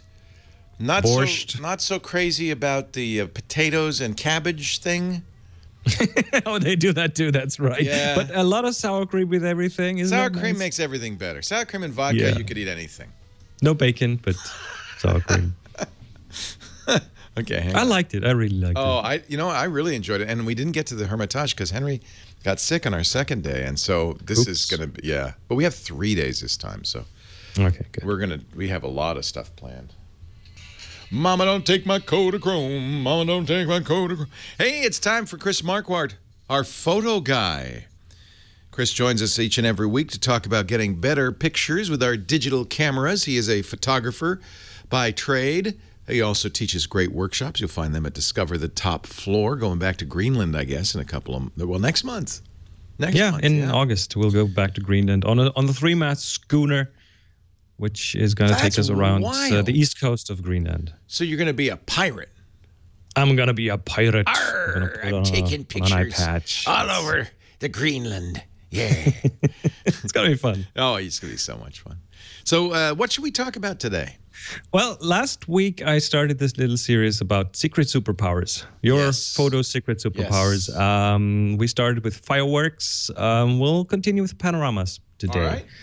And it's one of those topics where I thought it doesn't belong here. I mean, you have an iPhone or a smartphone, and even the compact cameras are very smart these days. They might just have that built in. When I just from Norway, I sent a panorama that I took with the iPhone and put it online, and people started asking what camera that was because it looked so great. So these cameras are really good doing that. It is amazing, isn't it? I yeah, saw, I see ads all the time for these special lenses you add to your iPhone. They say you don't have to carry a camera anymore. Just carry your phone. Nah, just shoot a panorama. Okay, good. It's gonna do the same thing. Well, it might help you with video, but a beautiful panorama. Smartphones are good, but if you want to try the what I call the advanced method, which would be with a bigger camera and taking individual shots and then putting them into a panorama, it turns into a two-step process. And pretty much step one is to capture the picture, and step two is to then stitch those pictures together. So that's what you do, and I just wanted to give a few tips on how to do that. A lot of cameras now. My Sony will do this. My Leica will do this. You put it in and they will stitch it for you. Yeah, even. You put it in panorama mode, and it just says move slowly across the horizon, and then you get it. And it usually does a very good job. The phone, but not everyone has these cameras, Or if you have one of those big DSLRs and things, and there are still people that do that. So a few tips on how to do this in the old way, the traditional way, which also means the way where you have a bit more control, where you don't really have to rely on the camera doing everything for you and maybe not getting it 100% right. So the first thing is you want to hold the camera. Well, you want to take multiple shots. That's the first thing. You have to take multiple overlapping shots. Okay. You will hold the camera in portrait format so that you have more height in the picture. And then just take pictures with, I would say, about a 50% overlap. So don't give it too little overlap, or the software will later not be able to get those pictures into one. Just won't find the overlapping areas. There are a few areas where you want to take control. When you shoot those individual pictures, the camera will do a few things automatically that can get in the way of the stitching later. The first is the white balance. The camera, every shot you do, the camera will try to get the colors right, but as different angles from where you shoot might have different light, there's a good chance that you have different shots with not the same white balance, and that makes it hard. So a manual white balance, step number one. That's the white balance are these little symbols on your camera, the little cloud or the little sun or the little fluorescent light. Set it to the actual light you're shooting under and leave it there for taking the panoramic pictures, and that will do it. Second thing is the focus. Now, if you have some of the things close and some of the things far away, the camera will focus on those, and then you have pictures with a different focus distance, and that will also kind of get in the way of the software later being able to stitch those together. So this is where you go manual focus. You choose what is important in the picture, you focus on that, and then all you do is set the camera to manual focus, and it will just stay there. And then you take all those pictures, and they will all nicely stitch together. And last but not least, the exposure. That's another thing. If let's say you shoot a picture, a series of pictures of a sunset, you will have a picture that is not pointing at the sun, and then one where the camera is pointing at the sun, and those have a different light in them, and that means the camera will do different exposure on them. And then later, the software, again, will have a hard time stitching those together. So doing manual focus, it's a bit involved, but here's an easy trick to kind of get it right without knowing too much about it. And that's use the automatic setting in your camera and point at where you think which part of the panorama is kind of the most important one. And make a note of the values that the camera gives you for the shutter speed, the aperture, and the ISO. And then set your camera to manual mode. That's the M symbol. And then transfer those settings just there. And you have the manual setting for that panorama. And that's how you acquire those pictures. And then the second step is then stitching them together in software. And there's lots of software out there that will do this. I use Lightroom to do that. And it's called Photo Merge in Lightroom. And you just select the pictures that you want to merge into a panorama, right-click on them, and then select Photo Merge Panorama. And it will figure out, if you have enough overlap, it will figure out the sequence of the pictures, that will kind of give you a preview of what the panorama will be looking like. It will even take care, pretty good actually, about take care of what we call ghosting. If you have, for example, people moving in between two shots inside that overlapping area, you will, with older stitching software, you might have a ghost in there, so a person that is just half visible. And the software is doing a pretty good job in taking care of this. And then really, so like Photoshop, you won't get those ghosts though, because I always used to get those. It's doing a pretty good job now. The algorithms have really improved, and then you're not really running into that anymore. Used to be you had to do this all manually too, right? But this was. And again, this is really an advanced version. So if you have a camera that does it for you, hey, do it. Let the camera do it. They always do a very good job. Yeah. One last trick. If you do it with a multiple pictures version, I take marker pictures in the front and at the end. So, when I come back home and I look at all these pictures on the light table in Lightroom, just finding those pictures that make up one panorama is kind of tough unless you have something in there that kind of reminds you that, oh, wait, this is where panorama starts and this is where it stops. And what I usually do is I do a thumbs up in front of the camera. When I start, and another one at the end. And whenever I see a thumbs up, my own hand, probably quite out of focus, then I know that in between those two, that's a panorama. Yeah. Or you could do like a frontwards L and a backwards L. Well, I've seen people do this, like point to the side, like in the direction that we're, yeah, exactly. Yeah, how funny. So there are lots of ways to do this, but some people take a picture of their feet, or I don't know. The biggest challenge I have is I always forget to, if I'm not in manual mode, a lot of my times the camera will kind of be changing the lighting and all sorts of stuff. Do you say do it in manual mode, like set it once and do it all the way across, or?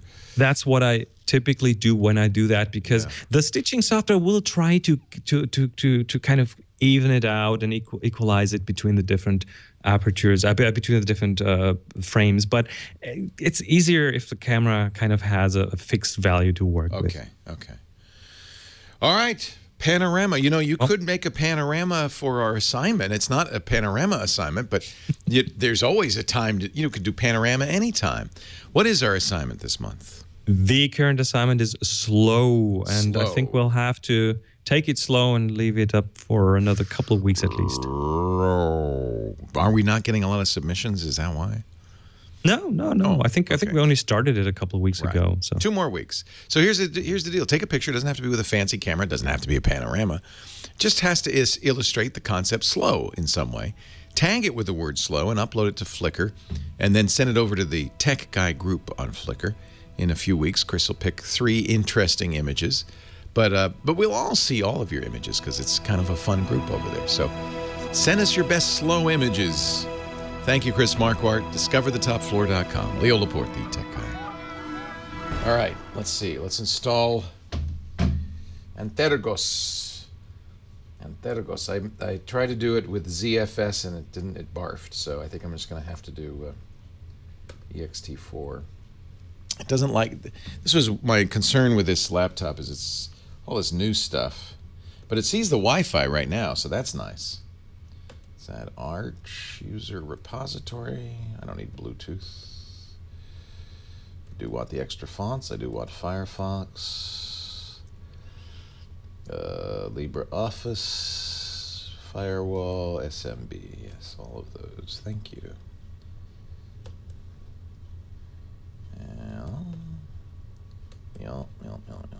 Now, you erase and encrypt. Let's use LVM. Maybe LVM will work.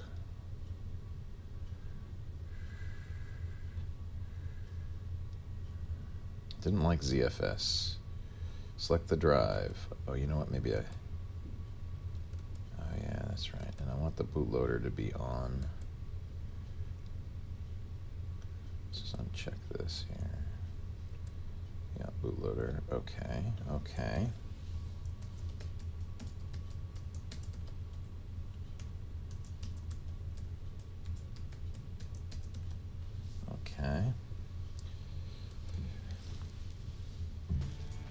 I always like to encrypt the drive. Gonna use GNOME. I want to continue. Save that. And there you go. Yeah, for some reason I didn't like the ZFS. I guess with the NVMe, maybe it doesn't work together. I don't know. No, FreeBSD is not going to be for this laptop. It's going to be for my home. I don't think I want to use it here. I guess I could put it on here, but I'm thinking more like I want this beast at home. That's my main PC. A beast. Yeah. Well, don't you always want a boot partition? That's not Grub? I remember I had problems with Grub 2 on this, but we'll see. Leo Laporte, the tech guy. Invitations went out this week to Samsung's event, August 2nd. What is that? A couple of weeks from Tuesday, something like that. That's when they're going to announce the new Galaxy Note. The Note is Samsung's very popular, surprisingly popular, really, giant screen phone. I love the Note. And I remember when I first started using it way back 6 versions ago, the original Note, people laughed at me. They said, that giant phone, you're crazy, you're carrying at it. That looks silly. And now it's so commonplace that it doesn't look big. It's a phone. And the reason I liked a big screen, I think people do like big screens, is because your smartphone isn't really just a phone. In fact, in many cases, it's barely just a phone. I don't spend much time on the phone. It's a communications device. It's a computer. It's a browser. It's a video viewer. So you want a big screen. You want to be able to see, I think, more on the screen. And of course, the Note's famous because it has a stylus and a pressure-sensitive screen. So it's really a mini tablet, but very popular. And we expect that they will announce the new Note on August 2nd. I think they even said they'll announce the new Note. It will not be the Note 6, even though the last one was the Note 5. It's going to be the Note 7 because they want to get the numbers in sync. They have the Galaxy S7. That's their smaller handset. And for their bigger one, they want the Note 7. So that's what we expect the name will be. The rumors are 5.7-inch screen. It's going to have that edge. Samsung really sees that as a differentiator from the iPhone and everybody else, that kind of curved screen at the edge, which is very pretty. I mean, it is gorgeous. I have a Galaxy S7 Edge. You can get it in the normal model or the Edge model. I like the Edge. It's beautiful. But, you know, it doesn't have any real utility. They say, oh, we're going to put stuff on the side, like so you could put the phone on the table in front of you and still get messages and things sideways on the Edge. I've always turned that off. It's kind of weird. And then it also is true that when you're holding the phone, it's hard not to touch the Edge.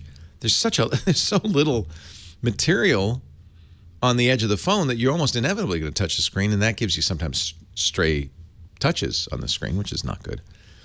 But it's so beautiful. You know, sometimes beauty is pain, and you just have to live with the pain for a beautiful phone. So I think that's the rumors. They'll do a curved edge screen. Unknown whether they'll do a straight screen. They probably will bring back, I hope they will bring back, the removable SD card. The rumor is the SD card will be back as it is with the S7. That's nice because then you can add lots of extra storage for your music and your pictures. And, you know, I listen to audiobooks. I have gigabytes of audiobooks. I like to keep them on the SD card. I don't think it's going to have a removable battery, though. I think that's kind of the price we pay for thin, you know, glass, beautiful backs. If you have a removable battery, we have to have a pry-off plastic back. And I think Samsung doesn't want to do that anymore. Let's hope the battery life is sufficient. A lot of times this giant screen uses a lot of juice. I notice on my S7, though, they've seemed to have made some progress. The S7 screen doesn't use hardly any of the juice. You know, when I look at the battery life on the S7, usually the screen, which on other phones might be 40, 50, or 60% of the overall battery usage, on the Galaxy S7, it's like 4%, 5%, 10%. It's very parsimonious with the juice sucking. Isn't that what we're looking for, is parsimonious juice sucking? I think so. I don't know. It just seems to me every phone should be that way. It will not be a giant battery, according to the rumors, but maybe it'll be enough with the changes they've made with. I wonder if it'll have nougat the new Android. Probably not. Probably be Marshmallow.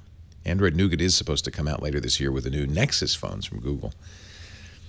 Anyway, we'll find out more in a couple of weeks. Just thought I'd pass that along if you've been waiting, because I know a lot of you have come around and become Note fans. I love it.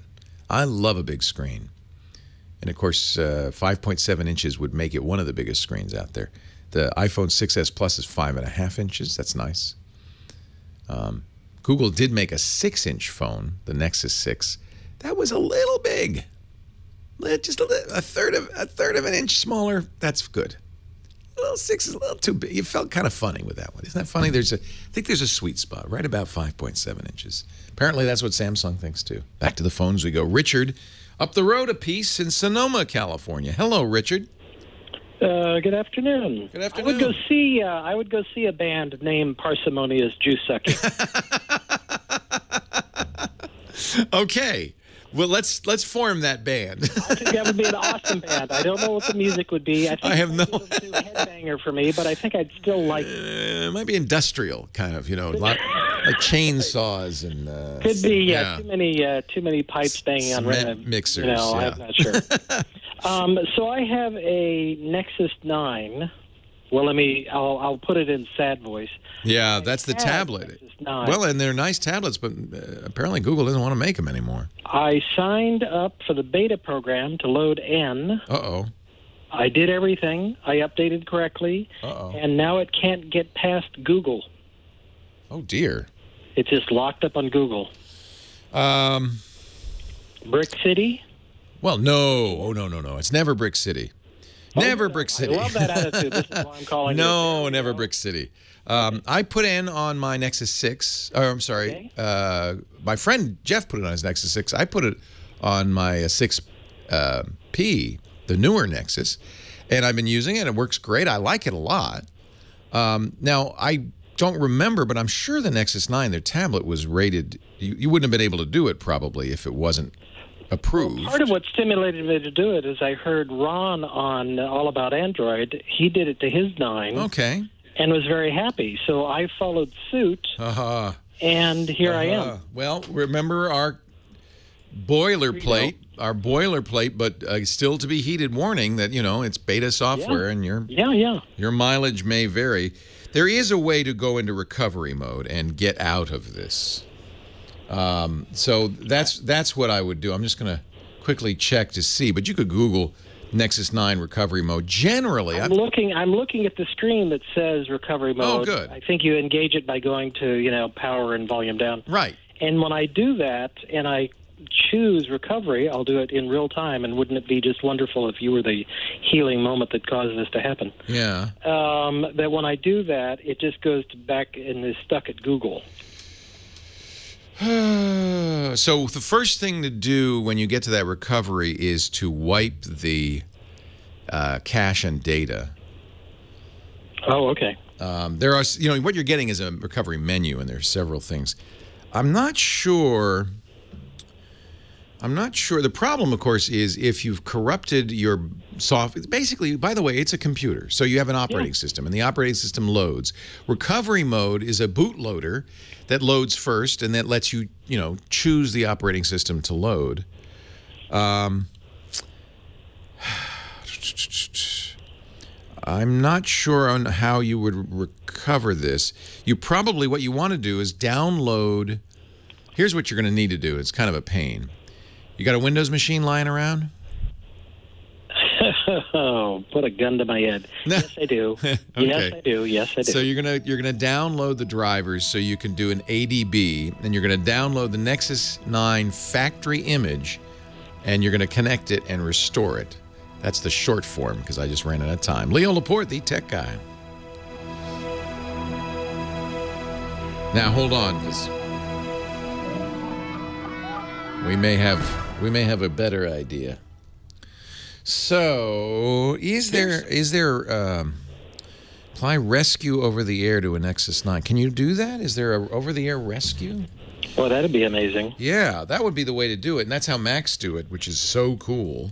And which is that you could OTA rescue Nexus 9. Let me see. I need Ron I here. have a stunningly positive story about somebody with a Chromebook that actually booted into Chrome and went to what we shall call, we're off air, an adult site. Yeah. And when he did, he got one of those pop-up windows saying, call this number, Microsoft, rah, rah, rah, alert, danger, danger. Oh, God, that's funny. And he actually did, and when he called it, because he didn't call me first, and when he did, they said, what machine are you on? And he said, a Chromebook.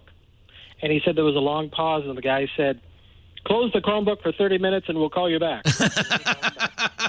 And he called me, and I had him do power wash, and he's back to funny. gold. Of course he is. Of course he is. I love Chromebooks. He probably didn't even need to do the power wash. That was just some pop-up. Yeah. So, yeah, I thought it was a good idea. Yeah, no, it's not, that's the beauty of it. No harm, no foul. Your stuff is safe. You just run the power wash. I try to get all my friends to be on Chromebooks because well, you hear me doing that. I know. And I know it bugs Windows users especially. Yeah, yesterday I said Windows is a virus. Yeah. But I heard that. Yeah. That was great. Oh my God, I want that as a T-shirt. And I'm not trying to hurt anybody's feelings, and it's not really aimed at the normal person who can, who's a gamer or has an IT department or can figure it out. It's aimed at people like your buddy who get that pop-up and believe it. Well, he called them. He actually called them, and I thought, oh my God, you could have been in such trouble if you'd been on, a machine. Yeah. Somebody's saying, Dr. I don't know if this is true. Let's see. I think what you want is you want to put the restore software, the fast boot program on your Windows machine. Then you connect it up via USB. You're going to need to download a Nexus 9 stock image, which is Google puts online at developers.google.com. Make sure you get it from Google. Yeah. And then you just blast it on there. You're never really... unless you have a hardware failure, which is possible. That thing is older now. Yeah. But presuming that you didn't have a hardware failure, you're never really far from restoring it. It would be nice to do an over-the-air restore, and I don't see that you can do that. I've tried all of the options on the restore screen of either recovery or factory reset, but still it just ends up stopping at Google. XDA Developers, I'm looking, has a post at the forum there. OTA update, brick your Nexus 9. Google now provides OTA images, which is what you want, and they can side load it onto your device. And there's a step-by-step on here. Okay. Marshmallow hose your device, flash the NDev preview. I think you should probably try the NDev again. I think that you just got a bad install. It is conceivable and somewhat coincidental, but this is when these happen, that there's a hardware failure. Right. But I'd probably not. Probably not. You should probably be able to fix it. It did actually make me go out and score on Craigslist and NVIDIA Shield, which I love. I love the video for TV or the tablet? Just the regular Shield. Well, now there you go. How much did you pay for the Shield? With the gaming console, I scored it at the right place at the right time for $150. Nice. And that's actually a much faster, better tablet in many respects. And it's I love the form factor. It's a perfect mix between the 7 and the 9. Good. Well, so it's not the end of the world, No, but it is annoying to have it should work. I love the 9. I love the 9 for looking at my photographs. Yeah. That's really what I love it for, is looking at imagery. Yeah. Well, you should be able to get that going.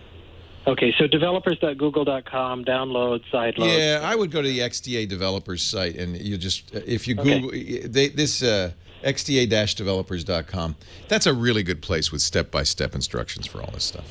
Cool. Okay. All right. Thank you. Thanks for the call. See ya. You bet. Bye. Okay, this isn't working, but I'm going to get it working. I'm still using this Nexus 7. This is my my timer, which I love. The Tech Guy Podcast brought to you by ZipRecruiter. I kind of want to reach out to the person who is doing hiring, whether you're a sole proprietor and it's all on your shoulders, or you work at an HR department, whatever your situation is, you know that hiring is the single most important thing you do at your company. The employees you hire can make you or break you. You can hire a great employee who's going to transform your business. You can hire a terrible employee that is just going to cause problems down the road. The key is to get that right person and to figure out how that, where that right person is, how to reach that right person. This is a challenge because, well, there's the internet, of course. That's good news, but the problem is that there's hundreds of job boards, and that right person could be only on one of them. That's why I love ZipRecruiter. ZipRecruiter posts to 100+ job boards with a single click of the mouse, and not just job boards, Facebook and Twitter too. So you have the highest possible chance of reaching that perfect person. And they make it easy for you too, because of course you're going to get a lot of applications when you're on all those job boards, but they don't come to your phone, they don't come to your inbox, they come to the ZipRecruiter interface, where it's easy to rank all of the candidates, screen out the ones that don't work, and hire the right person fast. ZipRecruiter is used now by over 800,000 businesses. More than 131 million candidate applications have been delivered. It's easy. It's the way to find the right person in any city, any industry, anywhere in the country. And with their unique mobile apply process, it'd be much easier for you to reach people, more visitors, more applicants, because they could do it on their phone. I love it.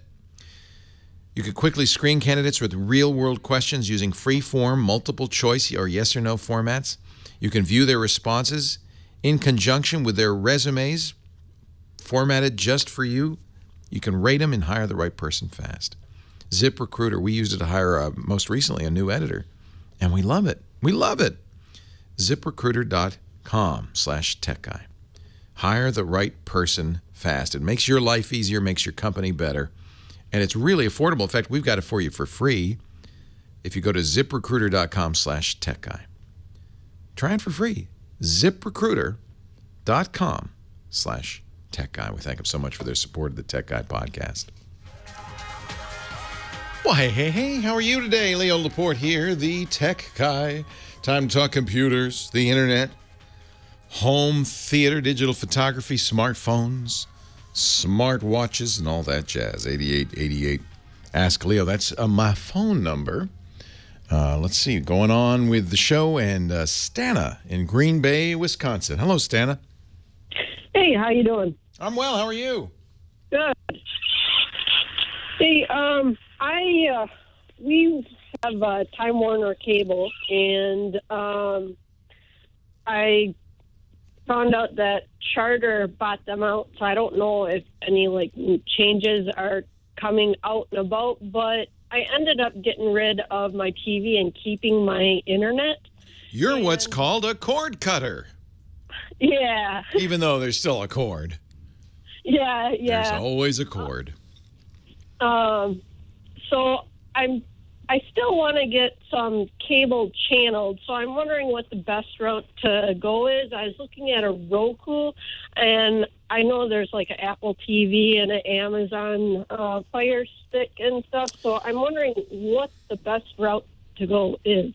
Yeah, this is a transitional period right now, going from paying for cable service and getting all your stuff through the cable company to getting everything through the internet. They call it over the top, which doesn't really make a lot of sense, but from the cable company's point of view, instead of going through them to get your content, you're going over their heads and getting it through the internet.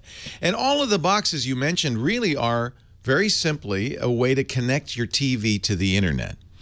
The problem is that some of the stuff you want isn't on the internet.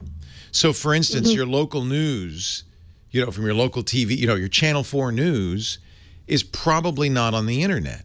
And this means, especially for live events like the Academy Awards and the Super Bowl, you're not going to be able to, a lot of sporting events, watch them if you don't have your local stations. Now, well, I do have the local station. See, that's, if you get them over the air, is that what you're getting?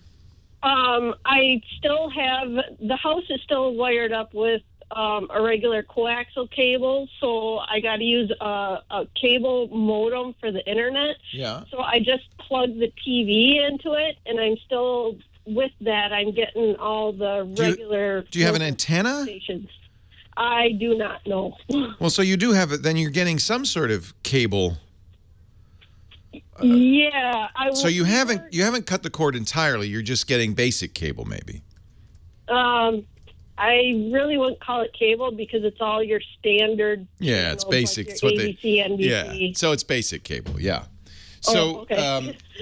so that's easiest. You're still paying the cable company for Internet Plus TV, but you're paying less. You're getting basic cable, and you're getting your locals, and that solves a lot of problems. So that's one way to do it. If you live near enough a city to have an antenna, that's another way to do it. You can get those locals over the air, and that solves the real problem. Because now you're wondering, well, how do I watch? Well, I don't know, Game of Thrones maybe, or Showtime, and both HBO and Showtime, the premium networks, do offer their services over the top. You have to pay them for that. So HBO, for instance, has 2 apps that'll run on your Roku or your Amazon TV or your Apple TV. One's called HBO Go, and one's called HBO Now. This is very confusing. Thank you, HBO, for making this so confusing. HBO Go is for people who are already paying the cable company for their HBO service. And Okay, I gotcha. And now what you do when you launch HBO Go is you log into your cable company. You'll log into the Charter website. They'll verify if they choose to. And by the way, at least with Comcast, that sometimes they don't choose to. They only recently said, oh, okay, you can use HBO Go on a Roku. So if they choose to, they'll allow it. Then the HBO Go will have all of your HBO shows without paying for it, because you're already paying for it with Comcast or Charter or Time Warner. HBO Now is their over-the-top service, and I think it's, I want to say $10 or $14 a month. And then you don't have to have cable service. You're paying HBO directly. This is how HBO would like to do it, by the way, because the cable company takes a chunk of it, right? They'd love to offer it over the internet to you, but they're in a kind of a pickle because they don't want to annoy the cable companies, because still, for most of their subscribers, that's how they see HBO. They're not yet all internet. So we're in this weird transition phase where companies like HBO and Showtime really love the idea of selling directly to you because they get more of the pie, but they're reluctant to annoy the cable companies, so they kind of have to. Channels I'm looking to get are more like the news channels, so like CNN, Fox News, Right. MSNBC, stuff like that. Yeah, and so some of them do that. For instance, CBS just launched their own app for iPhones that has a live component that has much of the local, I mean, the national CBS stuff on it. CNN, you can use their app to watch CNN. And so for that, the best way to do it is, what kind of phone do you have? Do you have an iPhone or an Android phone? Android, Okay. A Galaxy. If you had an iPhone, it's very easy because you can, if you have an Apple TV, you could take anything that you're watching on your phone, including CNN, and put it on your television through the Apple TV using AirPlay. On Android, they use something called Chromecast. This is a $35 doohickey. It has an HDMI port. I've heard of that, yeah. It's great. Everybody should have one, because especially if you have an Android phone or an Android tablet, because you plug it into your TV, and this depends on the app. Some apps are Chromecast enabled. I can't remember if the CNN app is or not. I think it is. So then you launch the CNN app, you start watching CNN on your phone, and then you Chromecast it. You say, okay, now put it on my TV. And that's the same as watching live CNN. Fox may do this as well. So again, this is over the top, and they have mixed feelings about this because they don't want to annoy the cable companies, right? And in fact, sometimes their contracts prohibit this. But where they can, they will, because they want to. They ultimately know we're going to get a bigger chunk of the pie if we do it this way. I got a little more to add to the mix then. Okay. I also have a shop, which is at another location, and we need to have TV, internet, phone over there. So I'm paying for all of that over there, but they allow us to log on to certain stations and actually view them live, but not all of them. It's only a select. So I'm able to do that here. So I guess that's because you pay for business class service. Yeah, it's an arm and a leg to pay. It's a lot more because you're in a business. Yeah. You never want to pay that price. But I guess because you're paying so much, they're going to they give you a little concession. Yeah, we're going to, there's things like, there's different services that you can get that will allow you. For instance, ESPN and Disney channels are on Sling TV. You can pay $10 a month and get that. Fox may be on that. But the problem is it's all scattershot. Like, well, you got to get that app and this app, and you're going to have this device and that device. We're in a transitional phase where it's really ugly. Okay. So I guess what would be the best device to get? Because I know, like, you have the Roku, you have Amazon. I think Roku is the best. The only thing that the Roku doesn't do is iTunes. So if you bought or rent TV and movies and music on the Apple iTunes store, it doesn't sound like you do, then an Apple TV is the only way you can watch it because Apple wants you to be all Apple. If you're not in the Apple ecosystem, Roku is easily the best choice. It has the most channels, the most variety. I like Roku, and I like the technology that you're using. I have them all. In my living room, I've got 8 boxes all connected to the TV. It's crazy.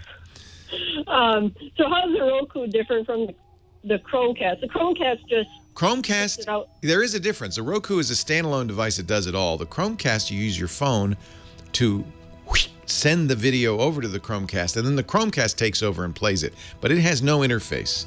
You have to use the phone or the tablet to control the Chromecast. It also has more limited choices.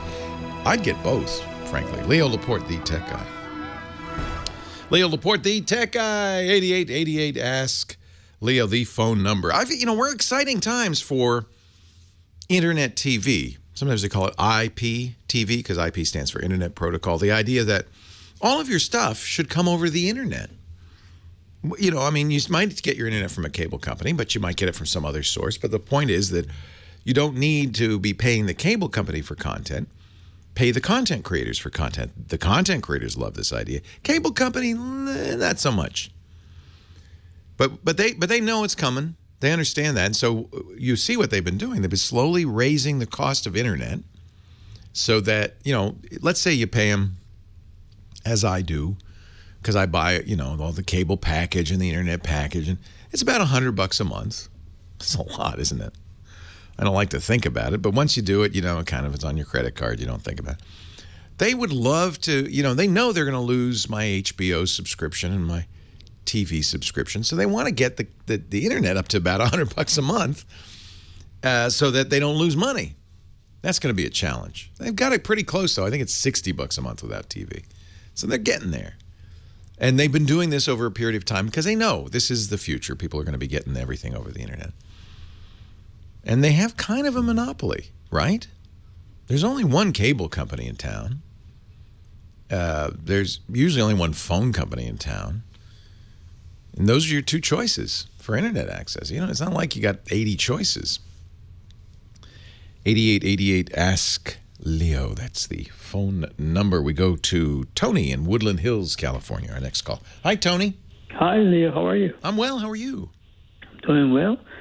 I've got this Windows 7 laptop, and I would like to replace the current drive with an SSD and then do a dual boot with Windows 10. Would that be possible? Absolutely. Absolutely. So you have a couple of ways to do this. First thing I would do is just replace your drive. And what you're going to want to do is there's a couple of things you can do. When you buy a new hard drive, the company that sells the hard drive, Western Digital, Seagate, Samsung, because you're probably going to buy a Samsung SSD, right? They'll offer a program for copying, sector copying they call it, the contents of the old drive to the new drive. So if is it a laptop or a desktop? A laptop. A little more complicated because most laptops can only have one drive at a time. On a desktop, you'd put the new drive in, but you wouldn't make it the boot drive. You'd run the program, copy the old drive over to the new, then take out the new drive and let it boot to or take out the old drive rather than let it boot to the new drive. On a laptop, it's a little harder. It might be easier just to reinstall Windows 7, put the new drive in and reinstall it, back up your data. You could also, if you wanted to, get an external drive, do an image copy of your laptop hard drive. Actually, I would prefer to do a clean install of as well. Yeah.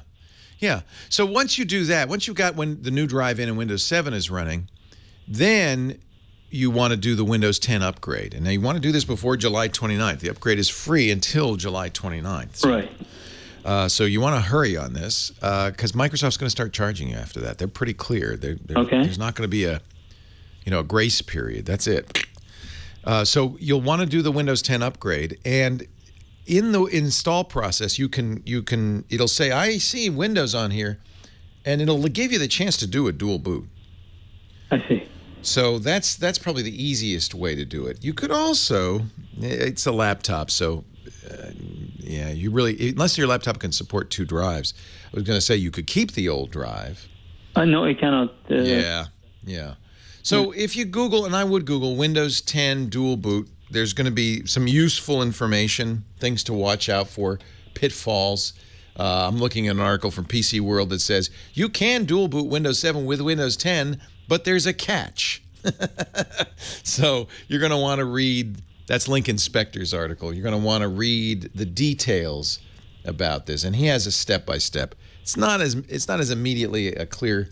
What you want to basically do is use the disk management utility to create a new partition, a new blank partition, and install Windows 10 on that. Okay. Now, will I be able to update Windows 7? It's not going to expire after I get Windows 10? It does not expire. Nope. Okay. So they understand, Microsoft understands that there are plenty of people that will want to have both for compatibility reasons. Right.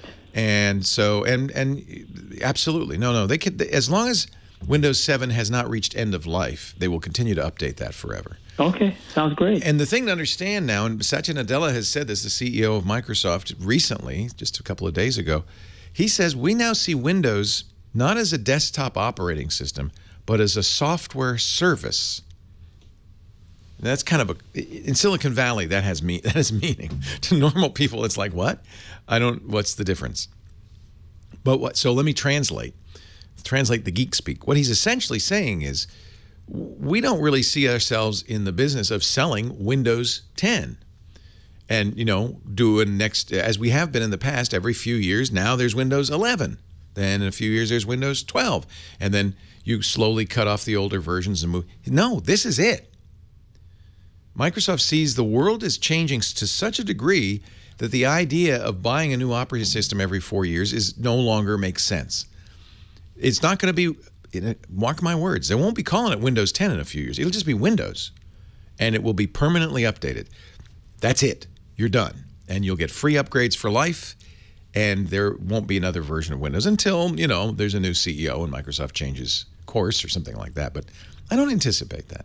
Because really, the whole idea of selling and making money on an operating system has changed. Microsoft sees itself now as what they call a devices and services company. That's, if you go to Microsoft.com, it says that at the top of the page.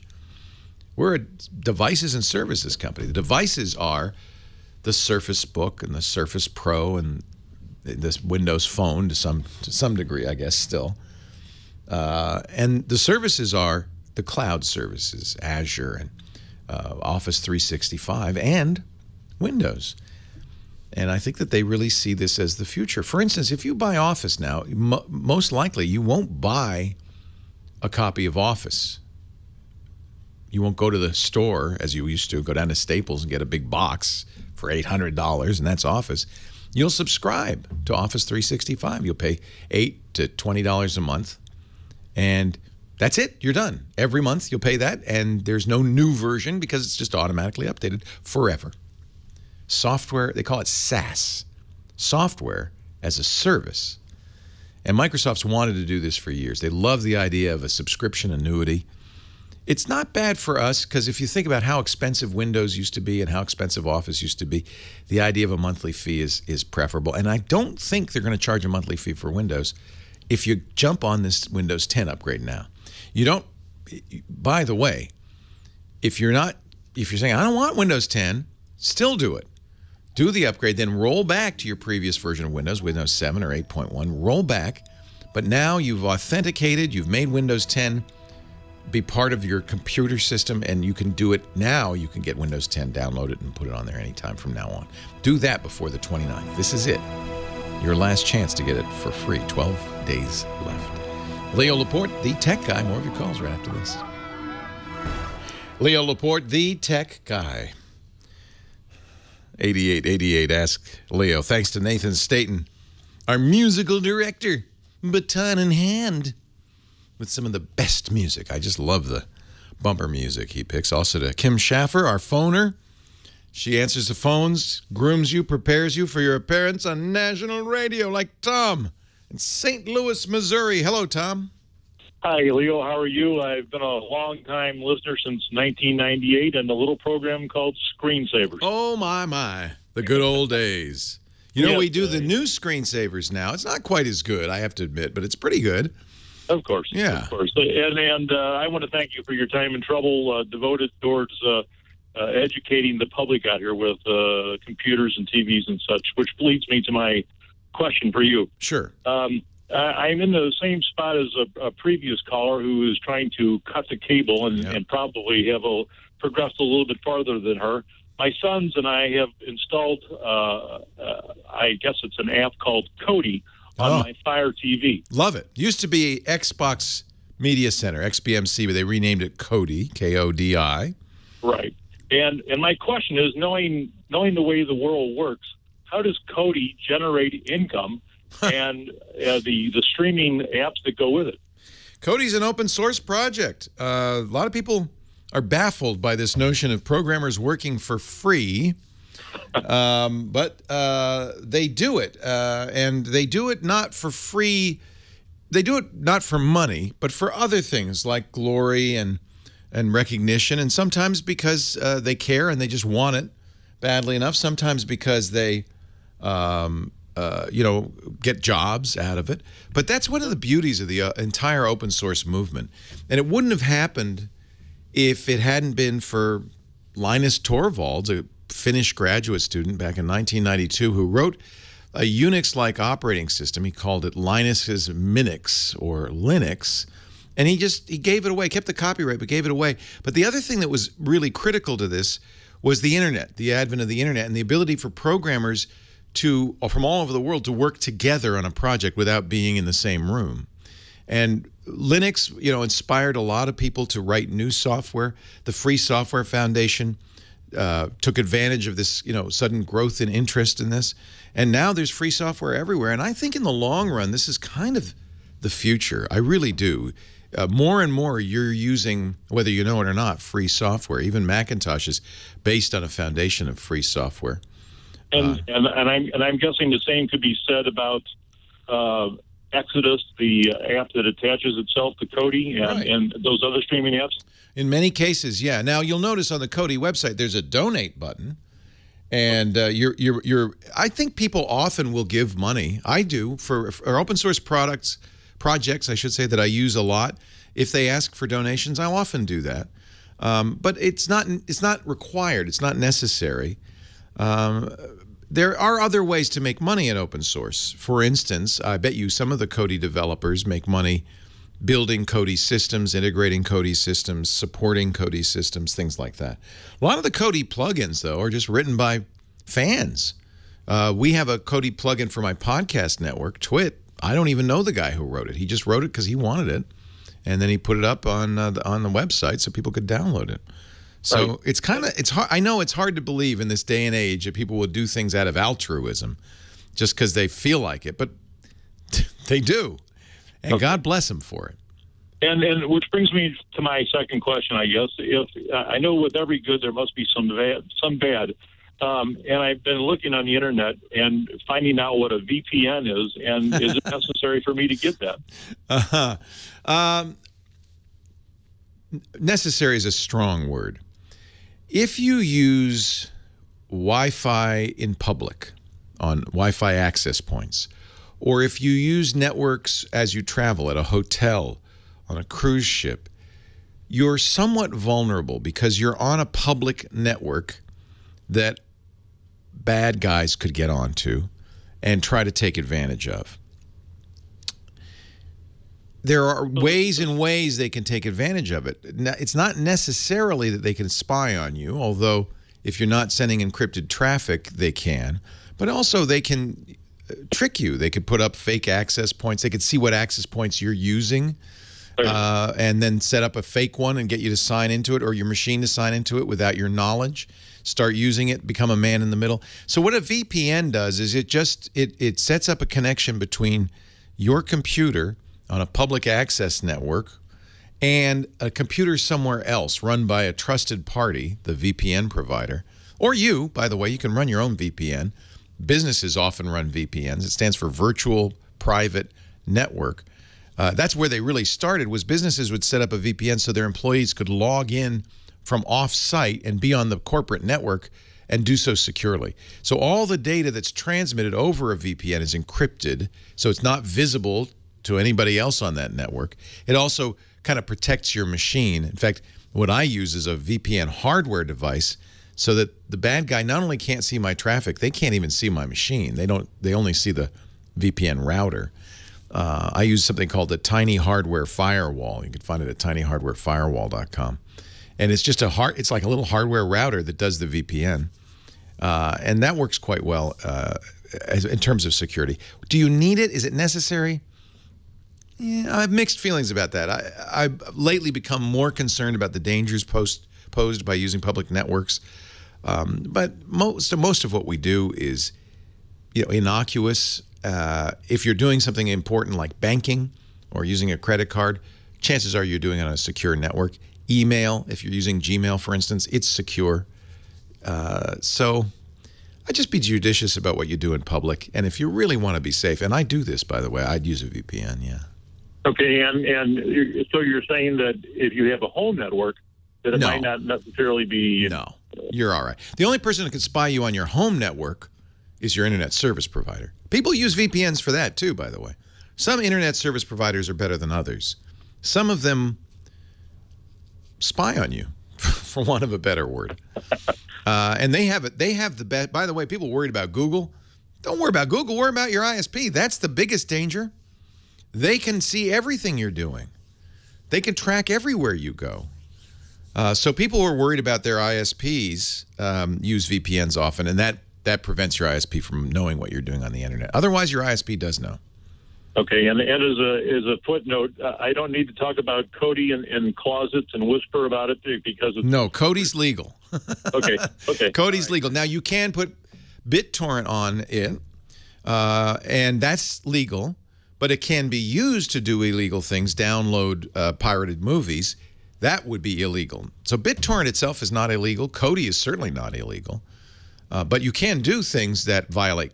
Illegal is a harsh word. Let's say violate copyright, which is illegal. And I guess the reason I have this attitude is because I feel if I'm not paying for it, it must be illegal. I know. Nope. You're doing it. You're relying on the kindness of strangers. Programmers are an interesting breed. Very often, they just do things for the challenge of it, because they love it, for the reputation, and they just enjoy doing it. I used to, when I was a younger man, write software, and I gave it all away because I didn't want to make money on it. I just wanted to do good. That's fine. That's great. You'll see more of that in time, I think. And I guess that's what Windows Corporation, Windows 10 being free is what they're aiming at. That's a different kind of free. That's free as in free beer. Like you don't have to pay for it. I'm talking free as in liberated. It also happens in many cases to be free as in beer. But free as in freedom. And that's the idea of free software, is that no corporation, and often no government entity can see what you're doing. You can see what the code is doing. You can modify it for your own use. That is really, I think, the future of software. Leo Laporte, the tech guy. Leo Laporte, the tech guy.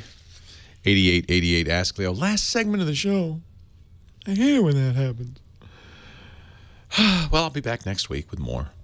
And, all week long, I talk obsessively about technology on our podcast network. This Week in Tech, TWIT. You can find it on the web at twit.tv. It's also on iTunes and, everywhere you get your podcast. Just search for Twit. I'm the chief twit. By the way, that's my Pokemon Go handle. If you see me in a gym, a Pokestop, say hi. Kevin in L.A., Leo Laporte, the tech guy. Hi, Kevin. Hey, Leo. How you doing? I've been listening for many years, listen most weekends, and I love the show. Wonderful. Thank you. I have a question for you about a GoFundMe campaign that I'm about to launch. I'm a UC Santa Barbara film major. Okay. And I'm just about to start my senior year, but I've enrolled in the study abroad program, and basically I'm going to Royal Holloway, London University for my senior year. Congratulations. That's exciting. Thank you. It's like a lifelong dream for me to study abroad. Do they have a good film school there? They do. They have a great film media department. Nice. Yeah. So the cool thing is that I'm actually covered on everything through grants and scholarships and loans once I'm there. It's the getting there that I'm launching this GoFundMe campaign for, and it's basically, everything I need to do to get there, Right. And it's not cheap getting a visa and the flight and, taking care of campus fees and this and that and everything in order to get over there, So I thought, hey. Why not? Now, this is a whole new category of internet stuff called crowdfunding. The idea, and Kickstarter does it. Generally, companies that are creating products will use Kickstarter to raise money to make a product. And there's never a guarantee on Kickstarter that the money will buy anything. You're just taking a chance. That's important to say, because I think sometimes people think it's a store. It's not. Nor is it an investment. You don't get shares in the company when you give them money on Kickstarter. But sometimes you can get some pretty cool stuff, and you get the good feeling that you're helping it out. The problem with, of course, Kickstarter is they are limited to companies. They're pretty restrictive on who can use it. So other sites have emerged, CrowdRise and so forth, Patreon for creators, podcasters, and musicians, and GoFundMe for anybody who just wants to put a page together to raise money. They call it crowdfunding for anyone. And the range of GoFundMe projects is quite big. I mean, a lot of times it's medical bills. Sometimes it's something like you. It's for educational purposes. And I think, it's fun to go there. And if you've got a couple extra bucks, to go there and help somebody out is great. My suggestion is certainly create the site. There's no reason not to. Don't expect strangers probably to kick in because they don't know you, Kevin, and they don't have much investment in your success in the film business. But I would certainly let everybody know that you're doing this, and hope that family and friends will kick in a buck or two and help you do it. I think it's a great idea. There's, I would certainly do it. A lot of these, it doesn't have to be charitable. It doesn't have to be, it could be a lot of different reasons. Here's somebody who wants to raise money for their dog that needs a surgery. In fact, you see a lot of pets on there. Attorney's fees, cancer treatment, birthday adventure. There's a lot of stuff on here. That's part of the problem is there's a lot of stuff on there. There's literally thousands and thousands of people are using GoFundMe to raise money right now. They have raised a lot of money. They say $2 billion to date. So the key is going to be for you to get the word out to family and friends. I wouldn't count on donations from strangers, although you never know. There are people who, if you write a compelling story, maybe Steven Spielberg will see it and say, "Yeah, I think this kid's got something here. I'm going to kick in $1,000." He was once my fingers. He was once a struggling film student too, right? Right. What's the? Have you set the page up? I did set it up, yeah, and I spent some time editing it yesterday. Tell me, so people who are listening can find it. What should I search for? Search for Kevin Dorian, Dorian, or Getting to Royal Holloway. I love it. Okay, nice. In fact, I hope you. How much money do you think you're going to need to raise? Well, my target, figuring in fees, because I think they charge about 8% that goes directly to GoFundMe. I'm putting it at $5,000. Wow, that's quite a bit. So, wow, they take a big chunk. Yeah, I didn't know what it was when I signed up and started creating the page, but then I found out, so I was like, okay, maybe I should tell people about this. Yeah. I'm looking at raising about $4,500 that will actually get me there. Once I'm there, I'm good. I love UC Santa Barbara for their financial aid department for helping me out. And, it's actually, believe it or not, it's costing me $5,000 less in student loan debt to go there for my senior year than it is to study on campus. Yeah. Yeah, that's what really breaks my heart is when I see people go into such great debt for their education, debt that they may never be able to pay off, or it'll certainly take them decades to pay off. Education is such a great thing, and we've got to find a way to make it more widely available, because it's I think the single most important thing a nation can do for its young people is to give them opportunity. And education is a big part of that. So, well, I wish you good luck. I wish you good luck. Thank you very much. Yeah, everybody, if anybody wants to help Kevin out, go GoFundMe.com. Help him make his way to Royal Holloway. Candy is in Palmdale. I think our last caller of the day. Hi, Candy. Hi, Leo. What can I do for you? Oh, don't be nervous.